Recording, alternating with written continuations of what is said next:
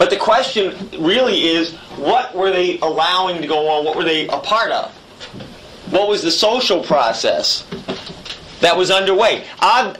Sometimes you can kind of be a little bit flippant with people, and they say, well, you saw these people marching down the street and in lockstep. Didn't you get it? And, of course they should have gotten it. But a lot of times from the inside, these things are not so easy to see.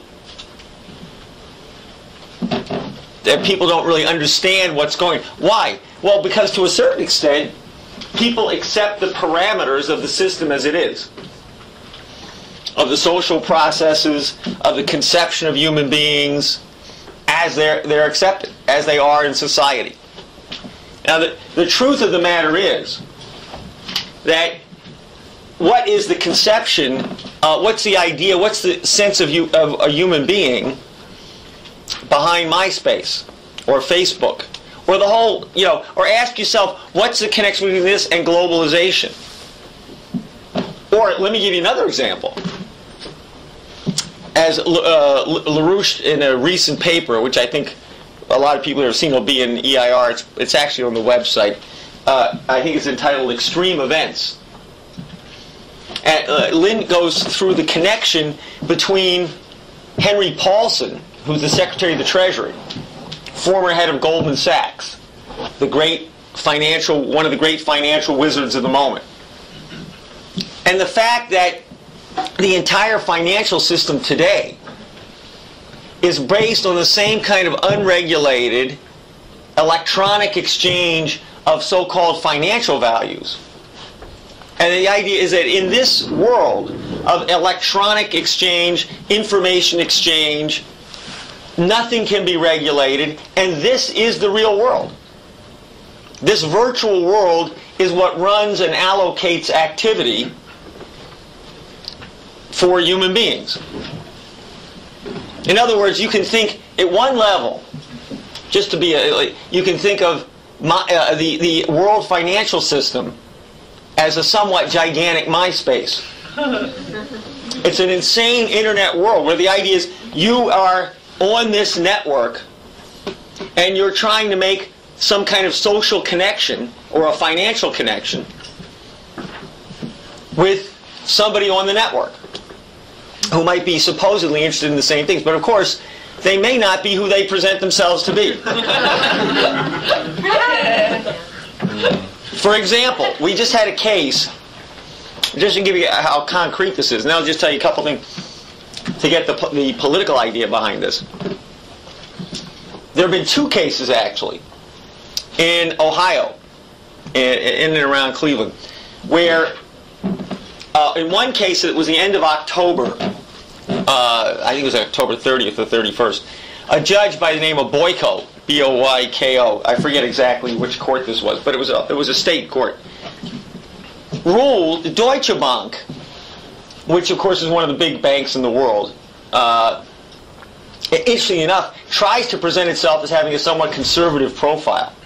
But Deutsche Bank was suing as the representative of a bunch of investors to foreclose on, I think it was 14 different properties, 14 homes. Now, the whole foreclosure question I'll come back to, but the United States is undergoing right now a rate of foreclosures, that is people losing their homes, families, that is beginning to approximate, even if you account for certain proportions of home ownership and population, that I would say certainly by the spring of next year, at present rates, and it could accelerate, would be the same as the Depression of 1932-33. The legendary Depression, which most people have now forgotten about. In fact, it would be an interesting test to take some of the youth and find out how many of them have any idea of when the Depression was, what it was like. Because I think one of the things that's happened to the younger generation is no connection to history whatsoever. And this is part of the MySpace world. This is part of the internet world. What's reality? Get on the internet, make a connection to somebody, and that's reality. Where did that person come from? They can make it up. Not that somebody can't con you in person, but it's all that much easier to con you over the internet. People construct an entire identity, and you have no way of testing it out. So what happened in this case? The judge, there was really two things that came up. Number one, the judge ruled that indeed Deutsche Bank could not foreclose on these homes right away because they had no proof of ownership. They couldn't prove that the people that they represented actually owned those properties, held the mortgages. Now, there are two reasons for this. One is sort of the more linear one, but the other is more shocking in its own way. Number one, the idea, what's happened now is it used to be, believe it or not, that you couldn't resell a mortgage. A mortgage is when you loan money to somebody to buy a house. And there are all kinds of rules that govern mortgages. These are huge investments, and so on and so forth. Now, in general, one of the problems is there are a lot of what's called regulation, which of course you've been taught in economics is bad because it stunts the individual right to do whatever he wants. That's called liberty, freedom. Do whatever you want. Screw whoever you feel like screwing. Just don't let anybody get in your way. Okay? So now regulation is when you say, well, you can't do anything. So it used to be the case you couldn't sell a mortgage. If you had the mortgage, in other words, you effectively had an IOU for the house. You couldn't sell that to somebody else. Basically, you were invested in the mortgage, and the whole idea was you waited for the payment. And if the payment didn't come, you had the house that you could get as collateral. In the broadest sense, that was the essence of the regulation. Now, that no longer really exists. It does exist somewhat for chartered banks. But since the situation has been so deregulated on the financial markets and non-bank lenders have come in, it's no longer the case. So, for example, and people have to understand how weird this stuff is, because there's a certain reaction which is, oh my God, how could they do that? I don't know how they could do it, they do it. Okay? Some things are just a fact. Okay? Now, so one of the things they do is they bundle mortgages, like a bank that might have a bunch of mortgages or somebody else. They take them and they call bundling them. They take a whole bunch of them. And they sell what's called a security based on those mortgages. The mortgages are collateral against the security. Now actually, at a certain point, some of these securities aren't really even connected to the mortgage directly. You're just betting on the price of those mortgages, literally. That's what some of these derivative indexes are. You bet on the price. You don't have the mortgages as security. Now there are other things like called collateralized debt obligations. And here's what they do is they take the mortgages and they divide them up into slices. This is what they call them, tranches, slices. So you get some of the mortgages that are AAA rated, and you get some of those mortgages. Or you get a security based on the reliability of those mortgages. In some cases, the mortgages are collateral. Now, you begin to realize why it is, if you can sell and resell these things, why it might be very hard to figure out who has the mortgage. Who really is the person who has the mortgage on this home. Now, it gets even worse. And this is what got interesting in this particular case. Okay? Because it turns out that while you're supposed to have proof of a mortgage, you own the mortgage, you're the lender. Because these sales are going on so wildfire, in the years when there was regulation, judges would often simply take the lender's word for it. And they say, okay, you own the mortgage, okay. Because the idea was, you assumed that they had proof and there was no resale. Now the judge said, well, wait a minute, I don't know who's got this mortgage. But the practice of selling securities based on mortgages has gotten so peculiar and strange that indeed many of these banks that were the trustees that were involved in the transactions were no longer registering who owned the mortgages. You know why? Because it took time. It got in the way of the electronic transfer. That's true.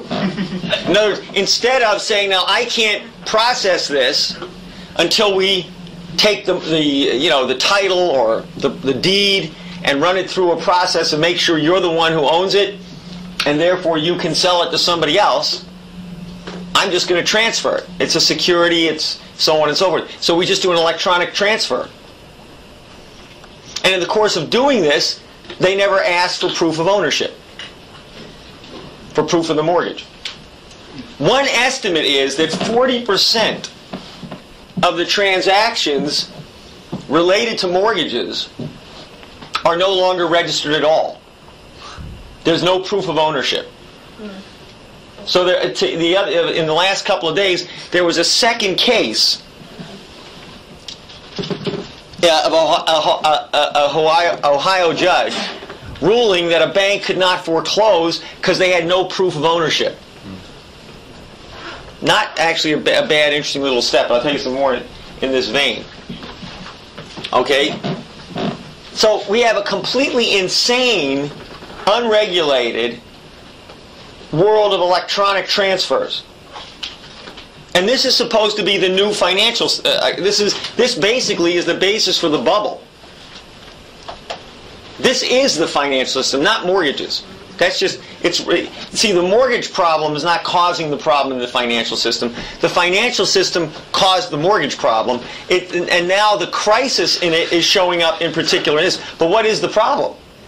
The problem is there's virtually no financial instrument in the system that isn't ultimately tied to some aspect of this bubble. After the internet bubble blew out in the early 2000s, Greenspan and then Bernanke promoted the housing bubble as the way to roll over all the financial instruments in the system. Now there are other elements of this, but this was a big part of it. And indeed, why? Because you could grab an actual income stream. People do pay their mortgages. And this covered a huge portion of the population. And it's going to show up more. We've just seen the beginning of this. And remember, what this question of mortgages is not a technical matter. This is how people live. First of all, they live in houses. 60 to 70% of the families in the United States live in privately owned homes or privately mortgaged homes. People live. This is the nest egg for most people. If there's any buffer that people have against health problems or pensions that are too small, their wealth is in their home. So what you're dealing with is something that goes right to the core of the lives of 40, 50, 60, 70% of the population. And it's not just the ones who get foreclosed on. Somebody will say, well, I don't get, but it doesn't work that way. How does this really work? All you need to do is take a neighborhood and have 1 or 2 foreclosures out of 50 homes. The value of every house in that neighborhood goes down. For 2 reasons. One is, there's a concern that this neighborhood, people in the neighborhood aren't making enough money. Can't meet their payments. But there's another reason. In general, when you get empty homes, they become areas of crime. Drug transactions, squatters.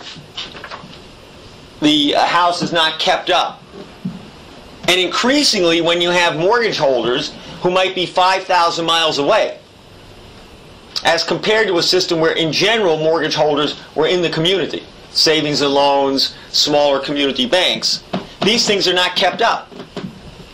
So people, and this, of course, causes a lot of anger. People look out in the neighborhood, they've kept it nice, they've made their payments, but despite all that, that value of their house is going down. Their family's in worse shape. Their pension retirement fund is being undermined because they thought of the mortgage as being part of that, selling the house as being part of that. And indeed, the security of their own families and their own persons may be at stake. This is the way people live. So we're getting much closer to the bone. Now, one of the things that happened in this Ohio case is that the judge commented. Actually, it wasn't a judge. It was in one of the financial sections. Commented that one of the concerns was that maybe some of these mortgages were sold more than one time. Since there's no record, since it's all electronic transfers, how do you check that the same house wasn't sold to 2 or 3 different people? Or at least a security based on the house. Now, if that's in the financial system, and it probably is, frankly, but even if the doubt comes up, if people begin to wonder, oh my God, if I can't go to a court and foreclose because indeed what I believe is a security based on this house has been sold to 2 or 3 different people besides myself, then everything is a mess. And that's the nature of the present financial system. Look, this system is based on the same kind of insane reality or unreality as your social life on MySpace. It's got about the same connection. On MySpace, people make up personalities. That's well known. They make up histories. They live out their fantasy. And the idea is you're completely hidden by the computer screen. Yeah, think about it. In personal contact, and there is something to it, it doesn't mean you can't be fooled. But when you see somebody in person, there are other clues as to what's going on in their mind. You're dealing with a real person. Sometimes the way they look at you, the way they inflect. Yeah. Earlier when you was talking about, because I know you said you can't tell who had houses before you got it, like 2 or 3 people had it before you. Not before. Even right now being sold, a security based on the house sold to 2 or 3 different people. At the same time? Yeah. So how could they do that? Well, that's what I'm telling you. They've done it. and part of it is it's all done by unregulated electronic transfer. So what if they all try to move in on the same day?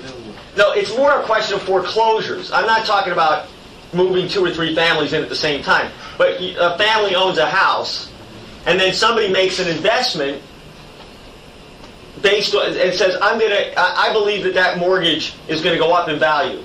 So I'm going to buy part of that mortgage, or the bank is going to sell me a financial instrument based on that mortgage. Now the problem comes up is if the bank has sold this kind of have sold instruments based on this mortgage to 2 or 3 different investors, then they can make a decision on whether to try to foreclose on you. So while one guy might not foreclose, the other guy might try to foreclose. Then they have to fight over what they're foreclosing on, plus it might foreclose on somebody that doesn't have to be foreclosed. So that's the threat. It's not so much, although I wouldn't rule out even going to the extreme that you're talking about. Okay? All right? I would rule it out, but that's not the kind of case we're dealing with. Yeah. The reason I asked is I was trying to understand what you were saying, because I was going to say that if they were something like, I thought you meant like the person who was buying, who currently owned it, like couldn't track who had it before them. That's what I thought you were talking about. I was going to say couldn't really like tag the houses, like how mortgages got a VIN number. Right. Like assign the number to the house, like with the deed or whatever, so right. that when you tag that number in or whatever, you can see the history. Yeah. In general, but you see, what we're saying is that kind of regulation no longer exists. In other words, people are buying and selling financial instruments that are based on the mortgages, and they're not registering it with anybody. So you only find this out in court, so to speak. Now, I think it's very interesting. A couple of things. One thing that happened just today, and there's a couple of interesting things that happened today. But one of them, and this is why we're running this campaign. I come from a different generation, so in some sense, this is not unlike what we did in the late 1960s and early 1970s, when you had, of course, the infamous 1968 baby boomer, counterculture. And we meaning the LaRouche movement of its day, ran a campaign exposing the fallacious roots of the counterculture. And I'll say something, even though the counterculture of the 1960s and 70s is in many ways the basis for what we see today, the disassociation, the cynicism, in many ways, however, the present form of the counterculture, or the culture, I wouldn't call it the counterculture, and that's part of the point, okay?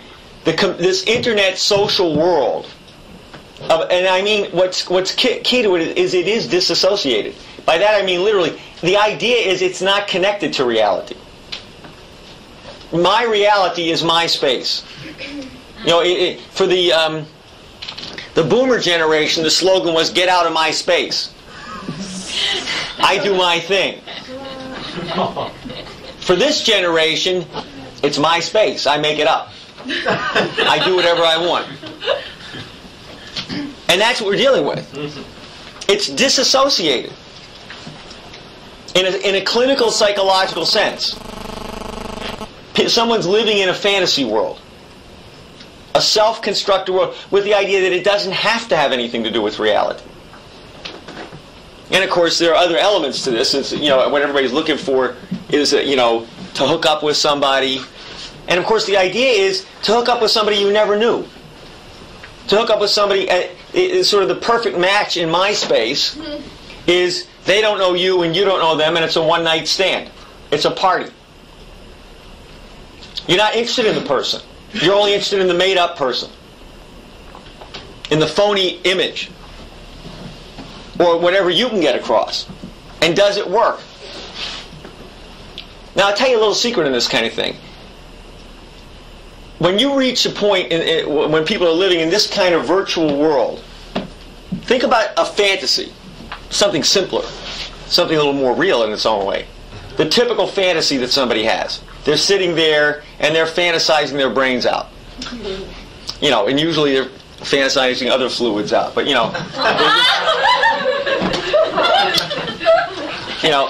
and they're sitting there and they're going, I know that this time I'm going to really score and blah blah blah. And if you go in and you say, hey, wake up, get out of the fantasy, usually what's the first reaction? Minimally. I'm not in a fantasy. Yeah, irritated. Yeah. Right? Get out, leave me alone. Come on, don't break this up now, I'm getting to the good part.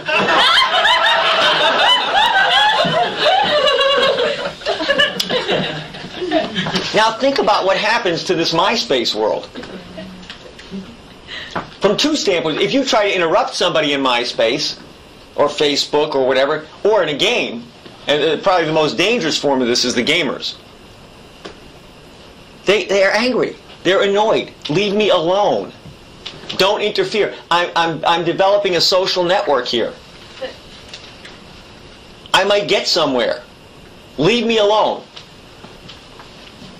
Now what happens in the worst scenario when they're not just being interrupted by a friend who says get out of this?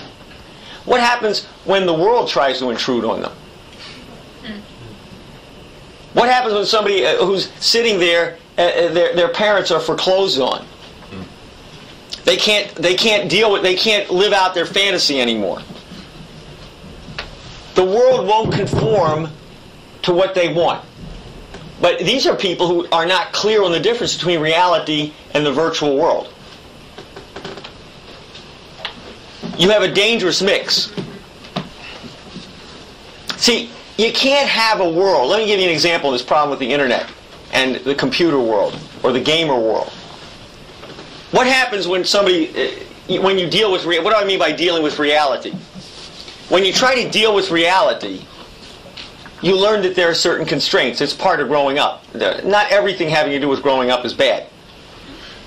Children, in the beginning, don't really distinguish too much between what they want and what they can do. A good example is watch a kid with a pet. Now sometimes they love the pet and so on and so forth, but also the pet to the child is an object. And so, they pull the ear, particularly if it's a puppy and it's not too dangerous, or a kitten, and they play with it like it's a thing. And it takes them a while to figure out that it's not a thing, it's a living object, and it might feel pain, and you shouldn't treat it that way. By the same token, the child has to learn all kinds of things about the way the real physical world works.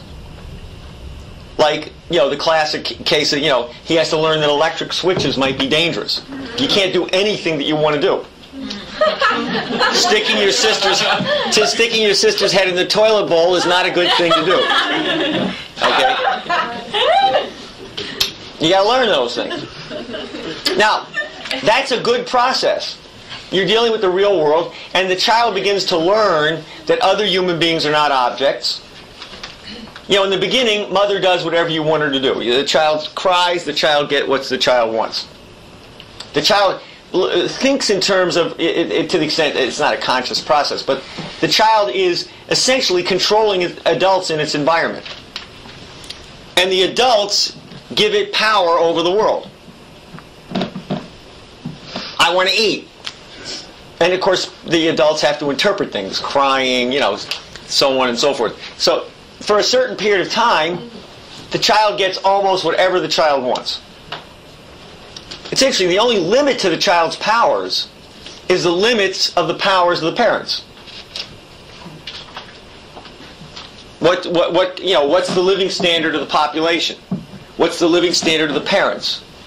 What access does it have? Also, the child learns a lot about society by the control over objects that the parents have. It also begins to learn its own control, but it also learns the limits of its control. It also learns that at some point the parents are going to say no. Not necessarily a horrible thing. Now, it's true that the parents have to do this in the right way, because this is a great deal of the way the child is socialized and gets access to knowledge. All knowledge is social in that sense. In particular, the issue of creative powers and development is, for the child, all occurs through its social relations, and how its social relations bring it into contact with objects, and so on and so forth. There's no unmediated relationship to the sensory world. So, just on that basis alone, empiricism is shot. Empiricism doesn't work. There is no point in the memory of a child, adolescent, adult where it's operating from the standpoint of simple sensory input. Its entire sensory organization is organized by its social relationship and its assimilation of certain kinds of concepts, certain ideas that shape the way in which things are perceived. And this also goes to why this internet stuff is so nuts. Now, I'll come back to a little bit of the technical features of it. But now, what happens in the internet world? The classic case to me is the gamer, the God mode. Most of these games have a God mode where you can do anything. You're God. Okay? You just got shot by your opposition? No problem, because you're impervious. The mindset of these guys, or like this one guy who described this, the mindset of these guys is they could reshape anything. All you need to do is know the software. It's an unreal world. It's a world where if you're manic enough, you can probably rearrange things the way you want it. Or alternately, what happens to these guys? If they can't rearrange it, what's their emotional state? Rage. You ever see chess players? Chess players are funny. I used to see some of these guys. Now, not all of them are like this, but there's a lot of them that you can see the violence in the way they take a piece on the chessboard. Okay? Some of them have a style, but some of them it's like.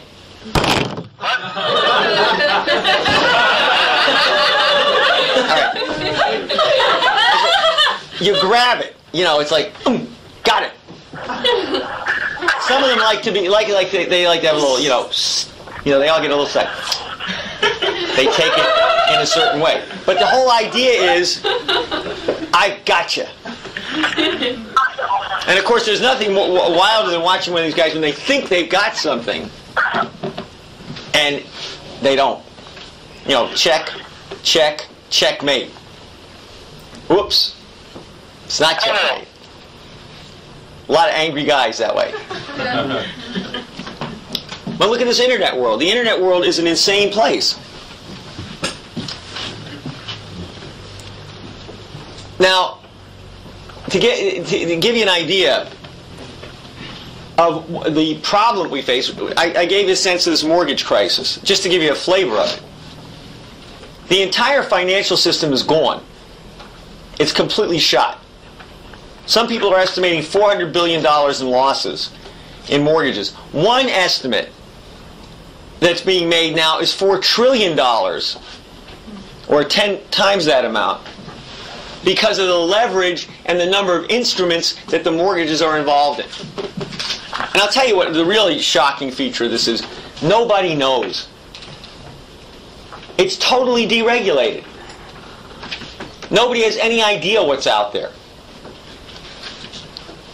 Now, the financial crash, which is really on now, it's literally, too many people want to know, well, when is the crash going to happen? First of all, this is somewhat, again, this formal idea.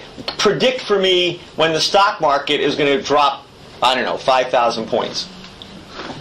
Well, what if I told you the stock market might go up 5,000 points while the system is crashing?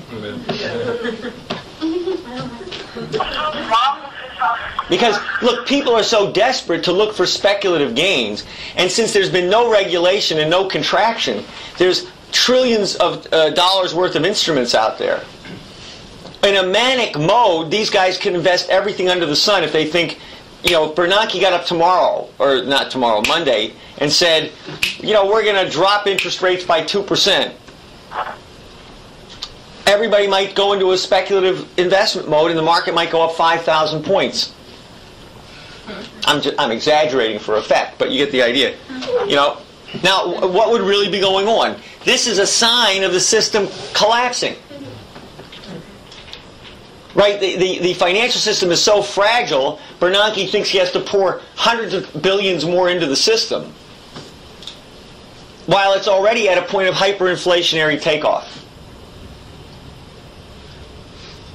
What happens? The system is gone at this point. It's a purely speculative system. And mostly it's a fraudulent system. Now what we do see in reality is, in the midst of all this, which is not atypical, you're seeing people foreclosed, jobs cut, automobile jobs are gone. That's another story. The Democratic Party failed to act to save the auto sector when LaRouche called for this 2 years ago, 2.5 years ago. Now what do you see? Ford and Chrysler just signed contracts and laid off 20% of their workforce. We no longer have an auto industry. We have a rising rate. Just to give you an idea of this, in 1933, at the relative height of the Depression, the foreclosure rate, that is people being kicked out of their houses, houses being taken over, was about 1,000 a day. In fact, when Roosevelt signed the Homeowner Lending Act, which was a little bit after the suspension of the foreclosures, so this is like May or April, late April or May of 1933, something in there. The foreclosure rate was 1,000 a day. That's 365,000 a year if you assume every day. Now, I'll give you an idea. In the last year in the United States, I think this year alone, we have about 500,000 foreclosures. Now, of course, the population is 2.5 times the size of what it was in 1933. Approximately 120 million then, approximately 300 million now. And the rate of home ownership was lower. So you can probably make a guess that there were about 30 million homes owned by individual families, something in that order of magnitude, 20, 30 million. Okay, which means now today you can assume we have about probably on the order of magnitude of 60 or 70 million people who own homes. The home ownership rate is higher. So you have about a 4-to-1 ratio, say, for example. These are rough estimates. Now, however, so that would mean if you have 360,000 foreclosures in 1933, maybe 1.5 million would be a similar rate of foreclosure. And I told you we're at about 500,000. However, it's presently projected by standard official groups, not us, not wild radical people, typical tracking agencies, that as many as 2 million foreclosures could occur in the next 15 months or less. Now, that's a depression level rate. And we're already 1/3 to 1/2 of the way there right now, right this minute. Now, here's where, in a sense, the MySpace and this crisis come together. LaRouche proposed in the middle of August the Homeowners and Bank Protection Act. And he said we've got to put up a firewall, not just to keep people in their homes, though that's critical. Not just to save the banks. Now there's where you get into a funny area, because people like to be anti-banker. But you need banks to run a modern economic system. You need local, state banks, federally chartered banks. So LaRouche put that forward in the middle of August. And frankly, people knew that this is what needed to be done. People in the financial world. And Congress did nothing. But we went out and organized for this. We went out at the local level. Some of you have been involved in it. State, city, whatever. Now, what did we get in general from the youth in the country? In general, I wouldn't say they're for or against. I'd say they don't know. Unless they're personally involved, they don't know. They have no idea of this. Financial blowout, whatever. War in Iran, it's not on my computer. It's not that it doesn't compute, it's not on my computer. Because that's all that computes. Oh, impeach Dick Cheney? Never heard of it. In other words, what did you get? And this isn't the same as even 5 or 6 years ago. What you get is a total disconnect from reality. I don't know about that. It's not in my space. It's not in my world. I don't have to consider it. I live in this fantasy world. And not only that, I can tell you that my entire peer group, my entire age group is increasingly in this world. They may not be on my network, but everybody's in it. It becomes an implicit social peer group. That's why people you run into, they say, well, I don't know, yeah, but I have a MySpace account. Well, why? Well, everybody does. In order to be anybody, I got to get on somebody's network. And this is the world. I don't need anything else. I don't need a reality. I don't need a home to bring my friends to. So I don't care about foreclosures. All I need is, a cafe. Give me an internet cafe, a Wi-Fi, something. And then I can have all of the social reinforcement I need. So nothing political. And ironically enough, reality does intervene. If we let this go on, when the crisis affects them personally, you'll have a mob of enraged people, but more than that, they will also have be coming out of a completely disassociated state, where they have no idea of what the human mind is. None. The human mind for them is a dead digital world. And everybody knows this. You know, one good example of it is emails. When, you know, you ever notice that people can really be nasty in an email? When you meet them in person, you're shocked because they're not really that nasty. But if they send you an email, it can be like, "Hey, dude. Okay, what up? You too? Screw you." Okay? That's an email message.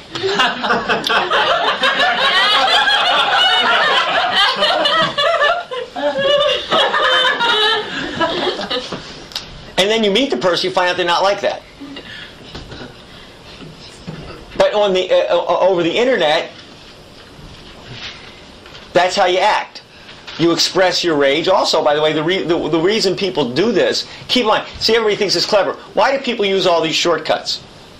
Why do you say "RU" and instead of spelling out "RU," you put the letters "RU"? Why? It saves space. It saves room in the digital world. That's all you need. You don't need inflection.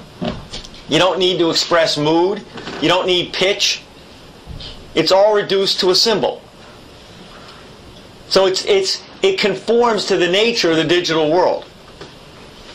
Shortcuts take out everything supposedly unnecessary. You take out the human voice, you take out the human mind, you take out everything, and you're reduced to what can be expressed in a digital system. So it's worse than just being in a fantasy world. It's also a fantasy world that's constructed out of something that rules out the creative human mind. Just like most of the fantasy world, you have this idea of entertainment where, you know, where everything is special effects. Computer-generated special effects.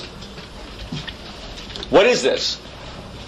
Not only is it a fantasy world, but it's something that can be that's generated in the unreal world of digital effects, which cannot express anything human. And so if you limit yourself to that world, you limit yourself to things that are not human. You will not recognize effectively humanity, something that's distinctly human. You treat things like they're pop-ups on a video screen. Now, we saw this in one of these cases. I think in this case of this shooter in Erfurt in Germany. I think this was the case. I thought it was Columbine, but somebody told me. But this type of experience happened. One of these guys is in a complete shooting phase. And what you get from these guys is they don't remember what they did. They could have been in a computer game. And one of them, what happened, I think, is one of the teachers came up. And it was a teacher that he may have had some liking for. And shouted his name. Robert, I think it was. And he shouts his name. And the guy snaps for a second and realizes this is a real person. To change your personal options, press 4.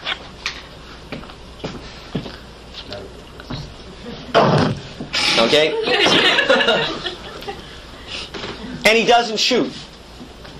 Because momentarily, he's snapped out of the state. And this is the kind of thing we're dealing with. Now, our problem is to take this onto the campuses, into the youth, and recruit them to reality. Now, some of this is political reality. Some of it is something else, and some of what you'll see as it's developed today and tomorrow. Because I think one of the things that we want to demonstrate, and I think there's going to be a class on music by Jenny, and there's going to be some stuff on Kepler by some other people. Because the idea is to demonstrate that indeed there is such a thing as the human mind. And the human mind has a depth, a sensuousness, a reality, a potency that cannot be replicated by any formal digital system or any machine or any animal. That is completely unique in that respect. And it's something you can experience. And it's that power of the human mind which is society's capability to progress. It is what a republic, a nation, is supposed to promote. It is what natural law expresses as the directionality of any republic, any nation state. It is what's in the preamble of the Constitution of the United States. For us and our posterity. Toward a more perfect union. That means that it's a perfectible union. It's a republic which is supposed to express generationally, from generation to generation, a continuing improvement, not only in the conditions of the population, but in the access to knowledge as power for the individual and society as a whole.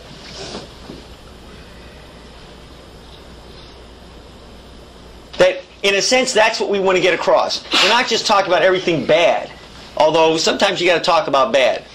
Okay? You can't ignore it. You can't avoid it. You can't let it scare you.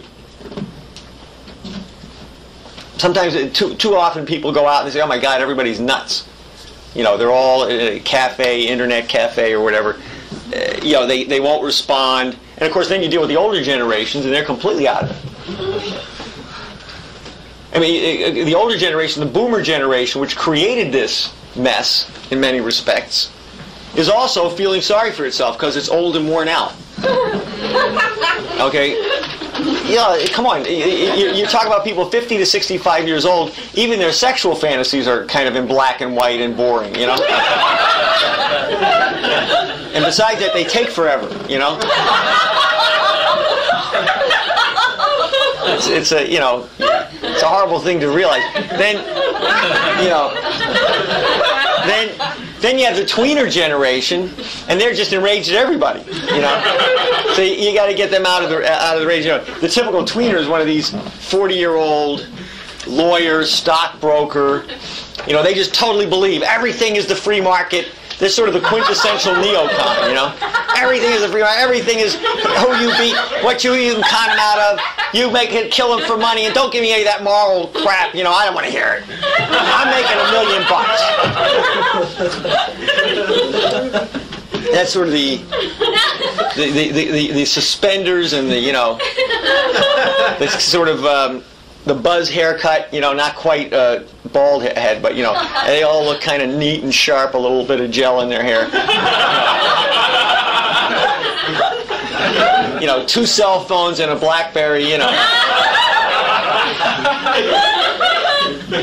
Yeah, you understand, I get to see a lot of these guys because I fly, you know, back and forth, and I fly here. So, man, I'm telling you, there's nothing, they're like so full of self-importance. I mean, I've even gotten embarrassed now that I use the cell phone at the airport. See, for a long time I didn't. Now I do. I feel like I'm one of them, you know. I mean, hold it like you don't know what it is. yeah, right. But at least it's not a BlackBerry, you know. You get these guys, they're going.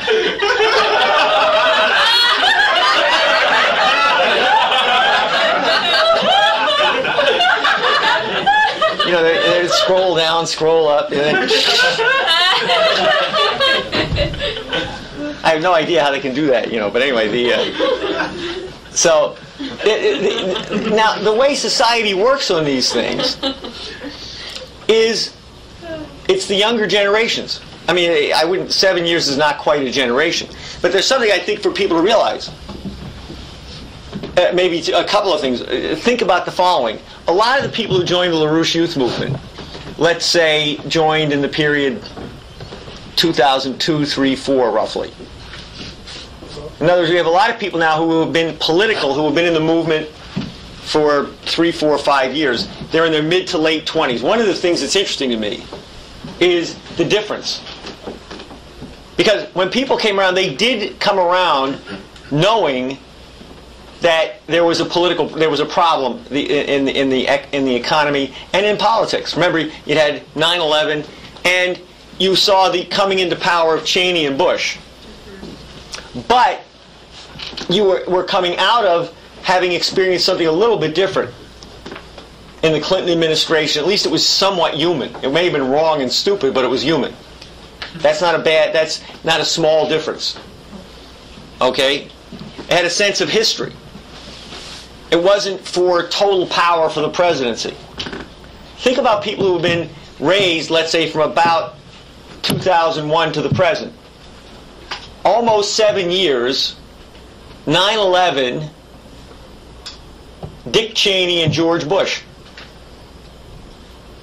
The collapse of the information bubble, the crash of the financial system. Now, this is the typical kind of danger. This is pessimism. This is cynicism. This is cultural backwardness. If this group of youth, 16, 17, 18 to the early mid-20s, is allowed to remain in this fantasy world, in this insane brainwashed world, which of course we're going to document, is run by people like Rupert Murdoch. And I'm not going to go through the pamphlet we're working on has material on this. Is run by people like Bill Gates. Is controlled, therefore, by intelligence networks. Was it largely created as part of the revolution in military affairs, which was meant to create, in a sense, special forces, asymmetric zombie killers. If we let the generation sit there and not deal with reality, and there is a virtue in dealing with reality. Yes, we want to bring them, we have to replace their deprived sense of what it is to be human with the distinguishing characteristics of what it is to be human. But we also have to do it while we bring them into dealing with reality. Because if we don't pose that challenge, then the collapse of the system and their impotent relationship to it will win them over to staying in the internet world, in the fantasy world, in the virtual world. You have to give people a sense of potency, a sense of at least the ability to act. You can't guarantee victory. It's not a question of posturing or, but you have to give them a sense of the potential to address reality. Now, one of the things that's happened today, I think a couple things have happened, and not just to put it as good news, but I think it is interesting. Because it really isn't yet good news. It's just a step. What did LaRouche propose? A complete firewall, not only to protect people from being kicked out, as I said, but also as the first step in asserting a principle to dominate and control the financial system. What are we saying? The financial system is under the regulation of the nation. Under the Constitution, the nation has the right and the responsibility to protect the general welfare of the population, particularly against rampantly immoral activity. So you assert a principle. It's more than the act. People get a little bit too hung up on every detail of the act. The legislation, if you look at Roosevelt's legislation in 1933, the first call was 1 page. It was 3 paragraphs. The Homeowners and Lenders Corporation was maybe 2 or 3 pages. These are not 99 pages. Maybe this is part of the problem of going up to Capitol Hill and the Boston State Legislature, because you can always tell when law is getting bad. When every bill is 900 pages. That's not regulation. The U.S. Constitution is one of the shortest constitutions on the planet. I mean, it's about, what, 20 pages, something along those lines? Maybe less, depending on how it's printed. The Constitution of some of the parliamentary systems in Europe are 250 pages. I mean, in fact, the Constitution of the Soviet Union was famous for being like, hundreds of pages. It had every detail about how you were going to run everything. That's not how it works. It works on principles. So what did Roosevelt do when he came in and he declared the bank holiday? Well, it was March the 5th, 1933. He was asserting the right of the federal government to regulate the system, to control the system. And that's what he put in place over the next days ahead. What is Lynn doing with the HBPA, Homeowners and Bank Protection Act? He's saying the federal government has the right, under the constitutional law, to put the banking system in receivership under regulation, until such time as proper values can be worked out. We're going to recapitalize the banks and so on and so forth. Now, interestingly enough, and what we found was that you could get nothing out of Congress. Nothing. They were scared. Why? Because to a large extent, the Democratic Party is run by Felix Rohatyn, who controls Nancy Pelosi. And you have a very interesting crossover in this in California, which really makes the point. Because Schwarzenegger, who has implemented the worst austerity policies, complete global warming freak. Why austerity policies? Who runs Schwarzenegger? Who made Schwarzenegger the governor of California? Not the Republican Party. The Kennedy family. His wife. They voted to support him. And this is, I mean this literally, the family got together and effectively decided not to do anything to support the Democratic candidate who they were running out of office, Gray Davis. So by implication, the Kennedy family supported the Schwarzenegger campaign. Who ran Schwarzenegger? Schwarzenegger was introduced to the financial world by Warren Buffett, George Shultz, and Victor Rothschild. George Shultz, just to make it, here's a connecto that does make sense to try to follow. George Shultz was the architect of the end of the Bretton Woods system in 1971 under Nixon, which was an attack on the FDR policy of the general welfare. George Shultz worked under Friedman at the University of Chicago. He's a complete monetarist economist. One of the architects of the present speculative system. Where was Shultz trained? He was trained at MIT by Kurt Lewin and others on artificial intelligence, game theory, and the whole 9 yards. So there's a connecto that's worth following out, because it's a little bit beyond intriguing. And the fact of the matter is, who is Nancy Pelosi? Nancy Pelosi, on two grounds, connects to the Kennedy side of the political, this Kennedy faction, really. It's not all the Kennedys. Okay? Pelosi is tied to the Kennedy faction in California and out of her hometown in Baltimore. Her family was a political family in Baltimore. So what are we dealing with? That's why we couldn't move anything in the Congress. One of the key signatures of Nancy Pelosi, and we're getting some interesting things, was she was the one who took the impeachment off the table. Cheney, impeachment, no. Now here's the irony in this. Today, on November the 6th, Dennis Kucinich put an impeachment resolution on the floor of the House.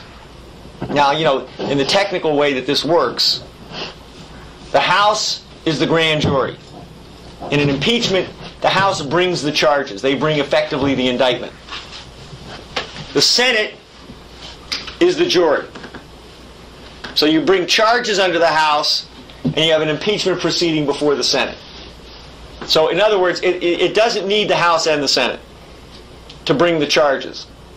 Kucinich put a resolution on the floor of the Congress, and indeed it got moved. I won't go into all the details, but it was sent to the Judiciary Committee.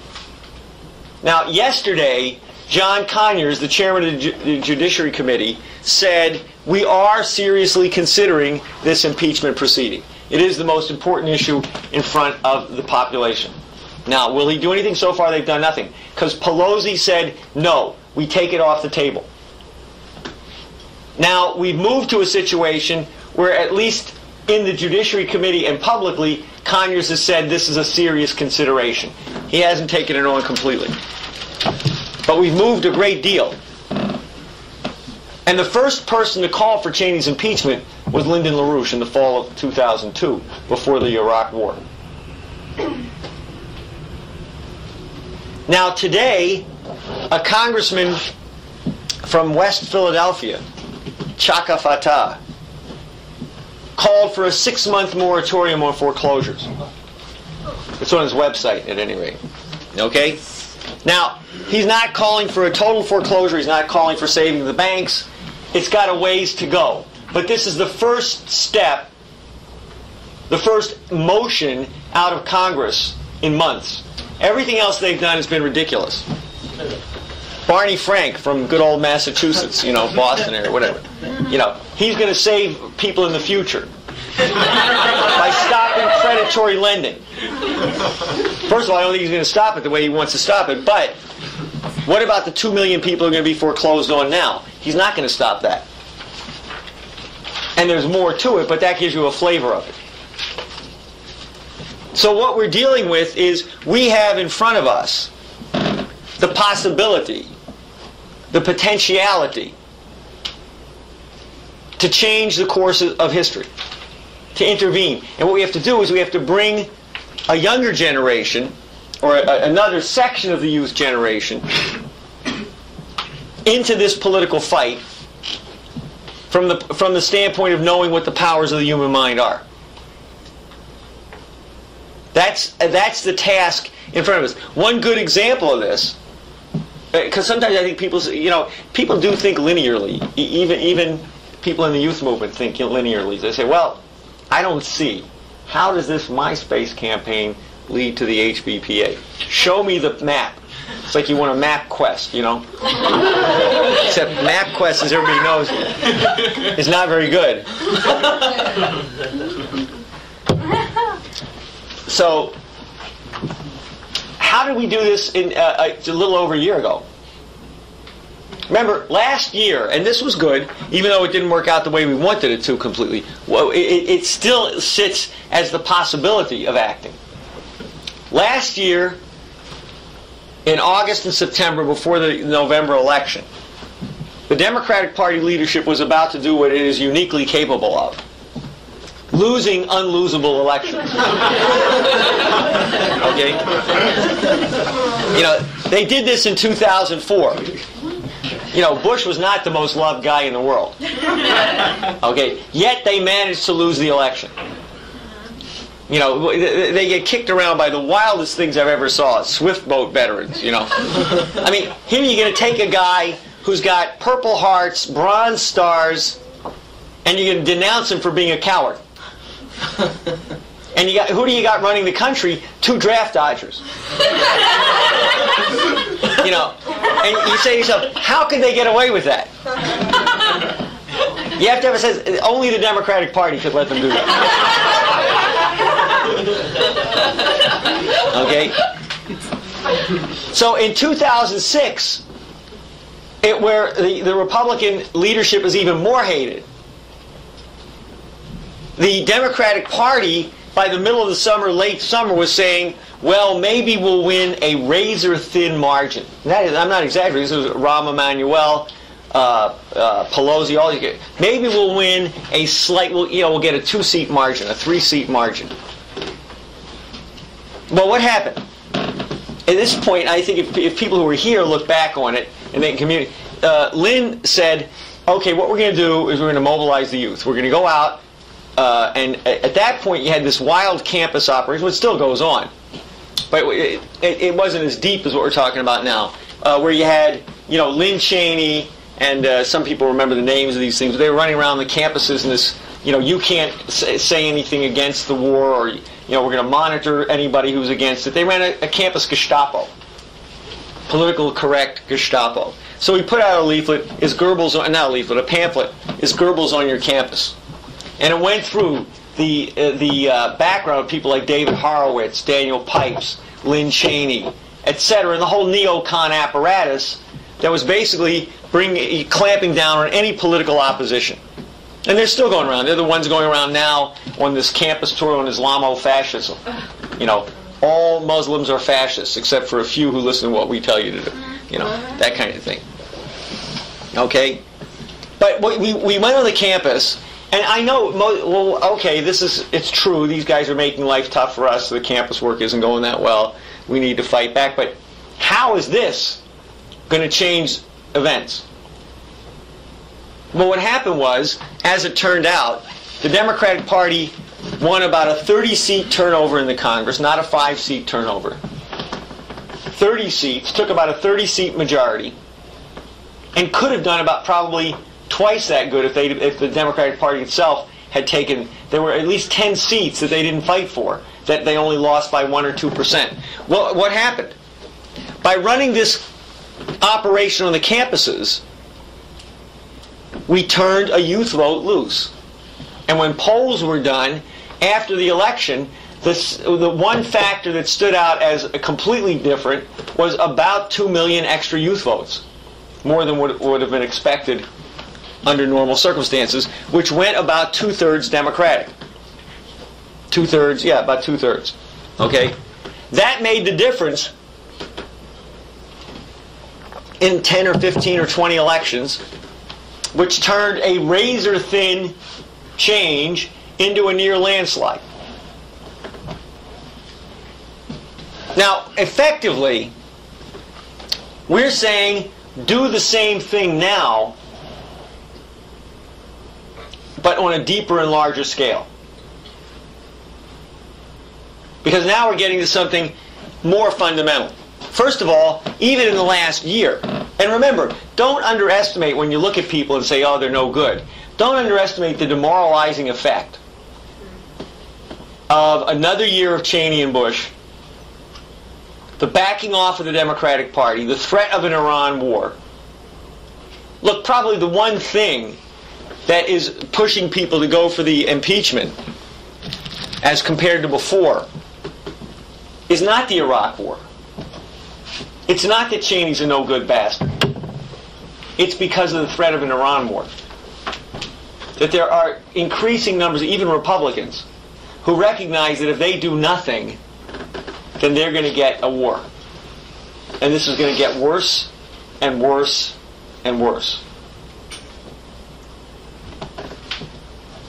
In one sense, Bush is right. It's going to be World War III, but he and Cheney are going to cause it.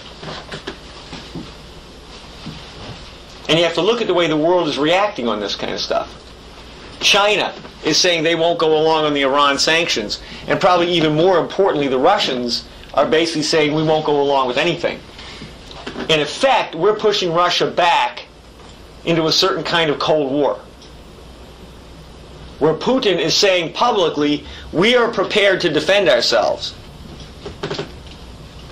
against what the United States might do. We can't protect the world, but we can protect ourselves. This is something that there was no need for, and it's only something we can stop now. But that's what's going on.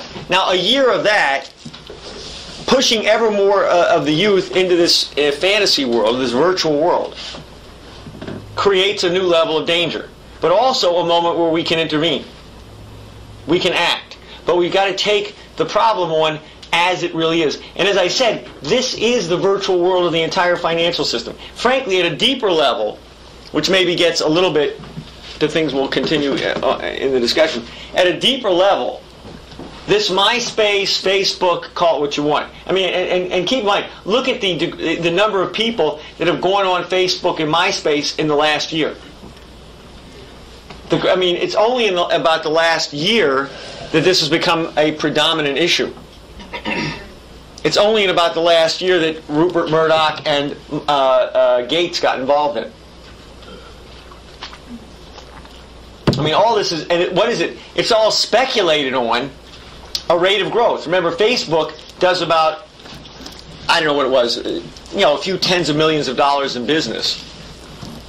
And its stock value now is $15 billion. Just like the bubble of the early 2001, 2009, the Y2K bubble. The idea is this is the wave of the future. This is where everybody's going. Now, the real issue to get at is that this coherence of a completely deregulated, complete free market, insane system. And in fact, if you go back to Adam Smith, the granddaddy supposedly, although not really, but the granddaddy of of free market, free enterprise, free trade outlooks. What does he say about the human individual's ability to intervene in history? Well, in the Theory of Moral Sentiments in 1759, he says human beings should make no effort to intervene.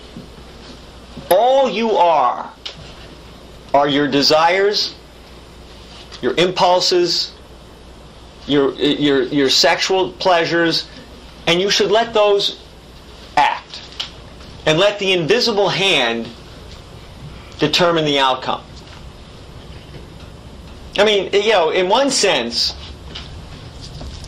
the problem with this digital world, this deregulated, inhuman world, is as old as the British Empire. And I mean the British Empire. Yes, it's Venetian. But what we live under, really, to this day, is typified by Adam Smith, 1759, 1776. He was one of the enemies of the American Revolution. The Wealth of Nations was in part written as a polemic against the independence of the colonies. And his view was, okay, be independent, but stay under the regime of free trade. Don't develop your industrial powers. Don't act as human beings. Don't intervene into history. Have no conscious purpose. That gets in the way. It goes back to Mandeville, private vices, public virtues. Mandeville's view, who was a precursor of Smith, was that indeed it was people's desires and vices, their desire, their greed, their sexual desires, their desires to get away with things, which fueled the economy. Because it fueled their desire to consume, therefore it fueled their desire, the value of financial instruments and so on and so forth. So this is, at one sense, as old as the hills, as old as the British Empire. And in outlook, this is the idea of chattel slavery, which came from, in particular, Locke. It didn't come from Locke, but he was a theorist of it in the modern era. This is the British system, which, remember, the British were wonderful. The British abolished slavery in the early 19th century, but they supported it in the United States, in the South. They traded with it. They nearly backed the Confederacy. They did back the Confederacy. They never went public with it. Lincoln knew it. So what is this outlook? What is a utilitarian outlook? Which is most of what you guys get in school. You don't get anything but this anymore. Everything else is that's not the system. You don't want to talk about the American system. It's written out of history. You don't want to talk about protectionism. You don't want to talk about the general welfare. You don't want to talk about government intervention, because we now know that's all bad. And the ruling system is total deregulation, private greed, free markets, globalization, outsource everything, outsource the military. In a sense, we've outsourced the military. Not even in the way that people think. Yes, we've privatized it. Yes, we have Blackwater. But it's worse than that. We also, you realize how many people who join the professional army are immigrants? Cheap labor. We're essentially hiring an army of people who are desperate to become citizens. And they think that the way to become the citizen is to go into the army and kill a few people. And that's the way you get to be a citizen.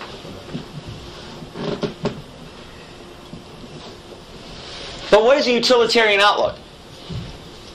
The only way you can place a value on anything is how much people desire it or how much they wish to avoid it. Pleasure, pain. This is Jeremy Bentham. Bentham was a part of the intelligence network under Shelburne of the British Empire.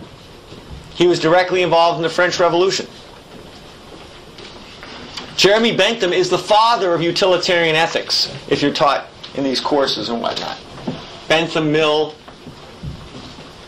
and so on. Now, how do you establish value in a system?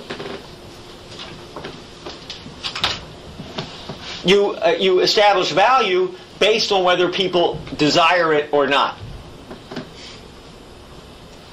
Now, how does this now then work in the financial system?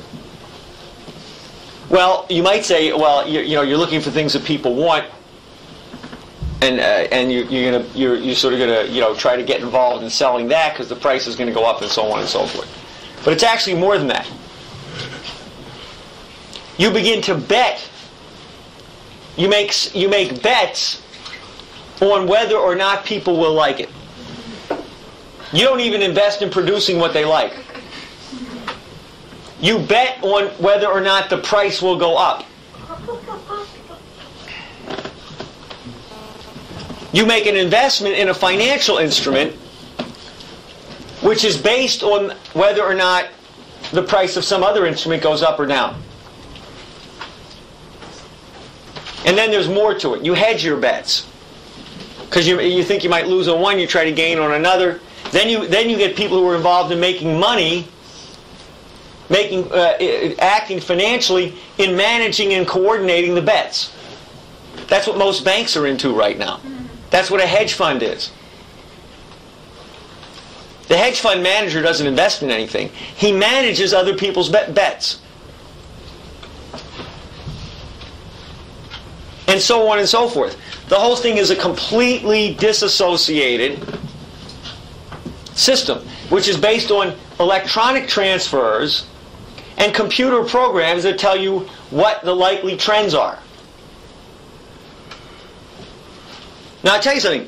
The way this thing actually works is the model that they use for human beings are digital systems. In other words, like or not, you like it or you don't like it. And then you can get how much you like it or how little you like it. Then you put into this certain kinds of statistical trends based on these evaluations, and you make bets on financial instruments. Now, supposedly this allocates risk and so on. It doesn't. Because you're now in the realm where people can try to manipulate these things, and where since all these computers' trends are the same, when the system goes, when the price of housing goes down, all the computer values go down. So we have a system that's completely insane, that really is based not on what it claims to be based on, but is based ultimately on the ability to loot people, to reduce living standards, to steal from health care, to steal from housing, to steal from living standards, to steal from the third world. And the whole system is that way. China won't make it if the United States collapses, and to a certain extent they know it. It's worth also noting a very interesting event.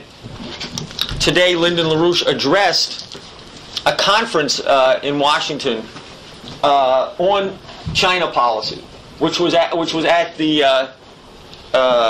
addressed by the Chinese ambassador and a number of other experts on China, later on by people in the Brookings Institute.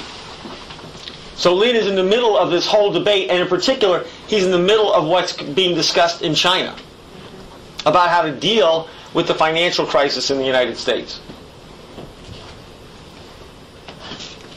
Now, the more fundamental sense of this, to look at it a little bit differently, and I'll only reference this now a little bit, and then we can see. But the other way to look at this is, what is a computer? In other words, what are you, since you're basically interacting with a computer, it may construct personalities for you and so forth. What are you interacting with? Well, in its simplest sense, I'll tell you, the simplest idea, or let's put it this way, not just the simplest, the basic idea of a digital computer. And there is a difference. Now, one of the things you'll see in the pamphlet we're putting out is that not all computers are digital computers. There are computers that do reflect in a different way. They're not as fast, but they do reflect in a different way a connection to a physical principle, a physical process, a continuum of change. And a lot of these are based on replicating certain kinds of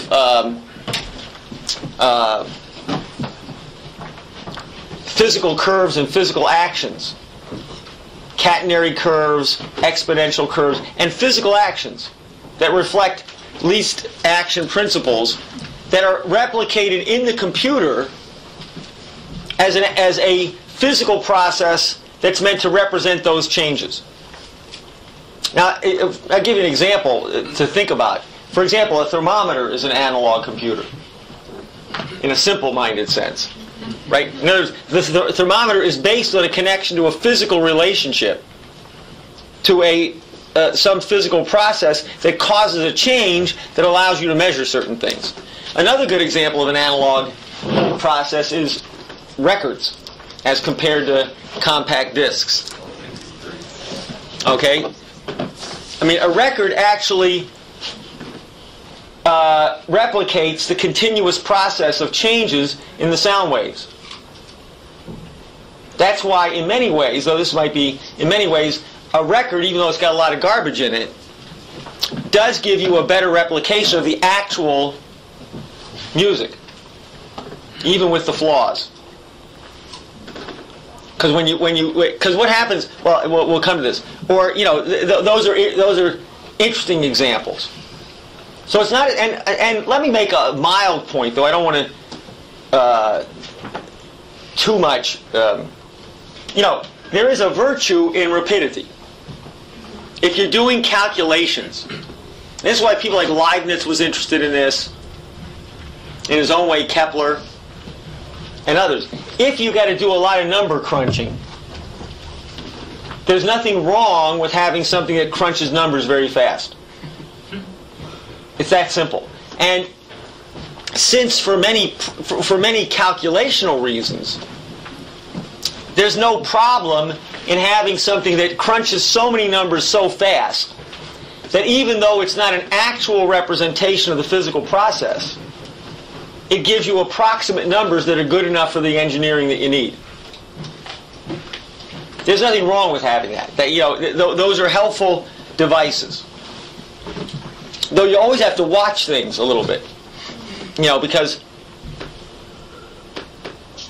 a lot of the problems you have with computers, like Mathematica and some of these other computer processes that try to replicate geometrical representations, they're often flawed and they'll do weird things on you at a certain point. Okay? Because they will jump to infinity and jump off the screen, and so therefore sometimes you're limited in the replication that you can get. But granted enough that for most of what you want to do, you can get some interesting things. The problem is not so much do you use this as a number crunching device. And you can do some things with computers that you might say try to model more complex processes. So you can do a structured hierarchy of the computers. You can do massively parallel processing. You can do certain kinds of things. But you got to have in mind who's behind the computer. What's the program? What's the direction? It's a human mind that guides it. If you begin to think that the computer is a mind, and I'll give you some funny examples of this, lest you think I exaggerate. It's really no different than thinking that a chimpanzee has a human mind. or is a precursor of the human mind. Or thinking, for example, the kind of mistake that gets made is thinking that what animals do is somehow just an infinite number of steps, but it's all steps away from human beings do. For example, animals, here's a tough one for you, animals make tools. Or they use things that you can say is the beginnings of a sign of tools. And frankly, all kinds of animals do things that you might call tools. You know, like it's been documented that ravens will drop stones on things to break them. And, you know, they must have some, you know, they're flying a little bit high or whatever the story is. Obviously, people have these ideas with chimpanzees. People have seen this now with gorillas. Chimpanzees will strip a twig and get termites out of a termite hill. Or perhaps even one of the more interesting ones is they'll use a leaf like a sponge. Like, so they crumple the leaf up, and because the leaf, when it's crumpled, has more absorbency, you get a greater surface area. So they crumple the leaf up, and they can take water, and they can drink it. They've even apparently learned to use certain things in certain limited areas that help them with their digestion. That's at least one view. Okay. Now, here's the reason I'm going to exaggerate this.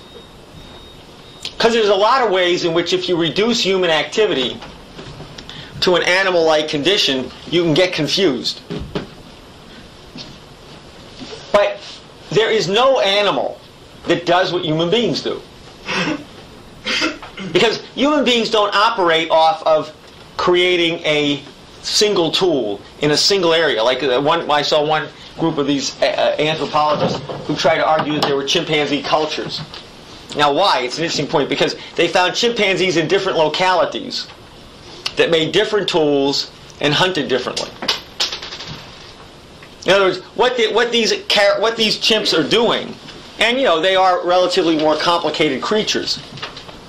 What these chimps are doing is they're finding certain means of acting on their environment to extract, you know, food and so on and so forth.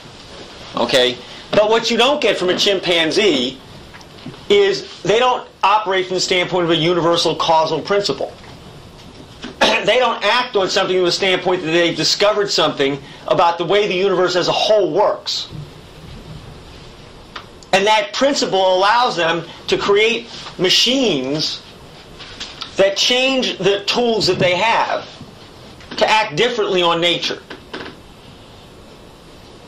So there's no universality, there's no sense of an idea that these creatures have. And if they did what they did for a zillion years, they wouldn't get anywhere. They've done this for a zillion years. There's no reason to think, for example, that chimpanzees haven't made twigs for hundreds of thousands of years. Okay? They didn't just learn this yesterday. There's no sense of progress and development based on the discovery of causal principles. And in one sense, it's completely obvious. You know, you feel stupid even, you know, they don't communicate an idea.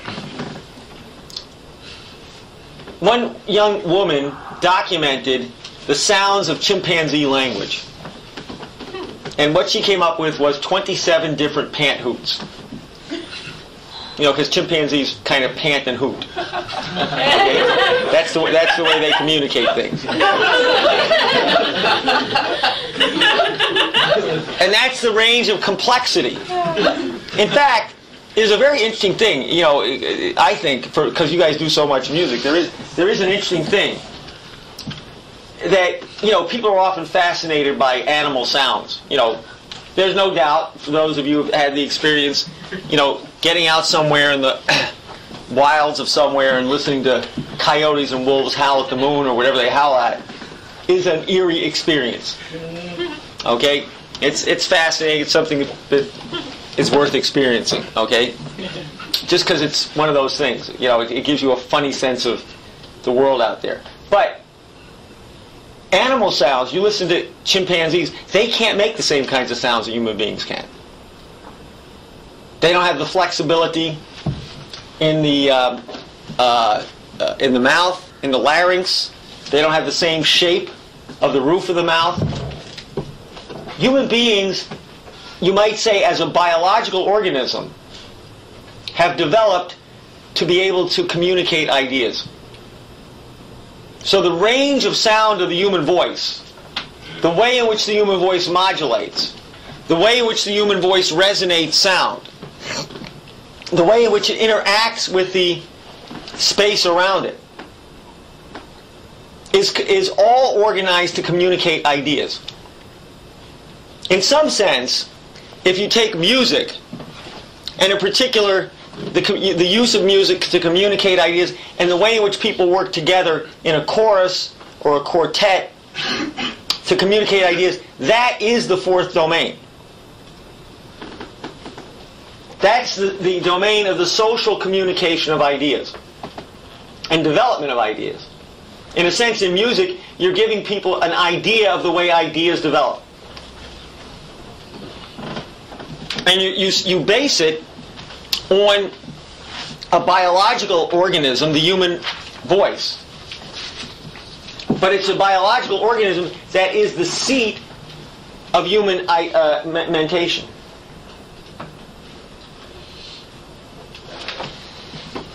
Now, so in that sense, you know automatically, animals don't do that. They don't even come close. In a certain sense, they won't simply evolve to do that in another 2 million years.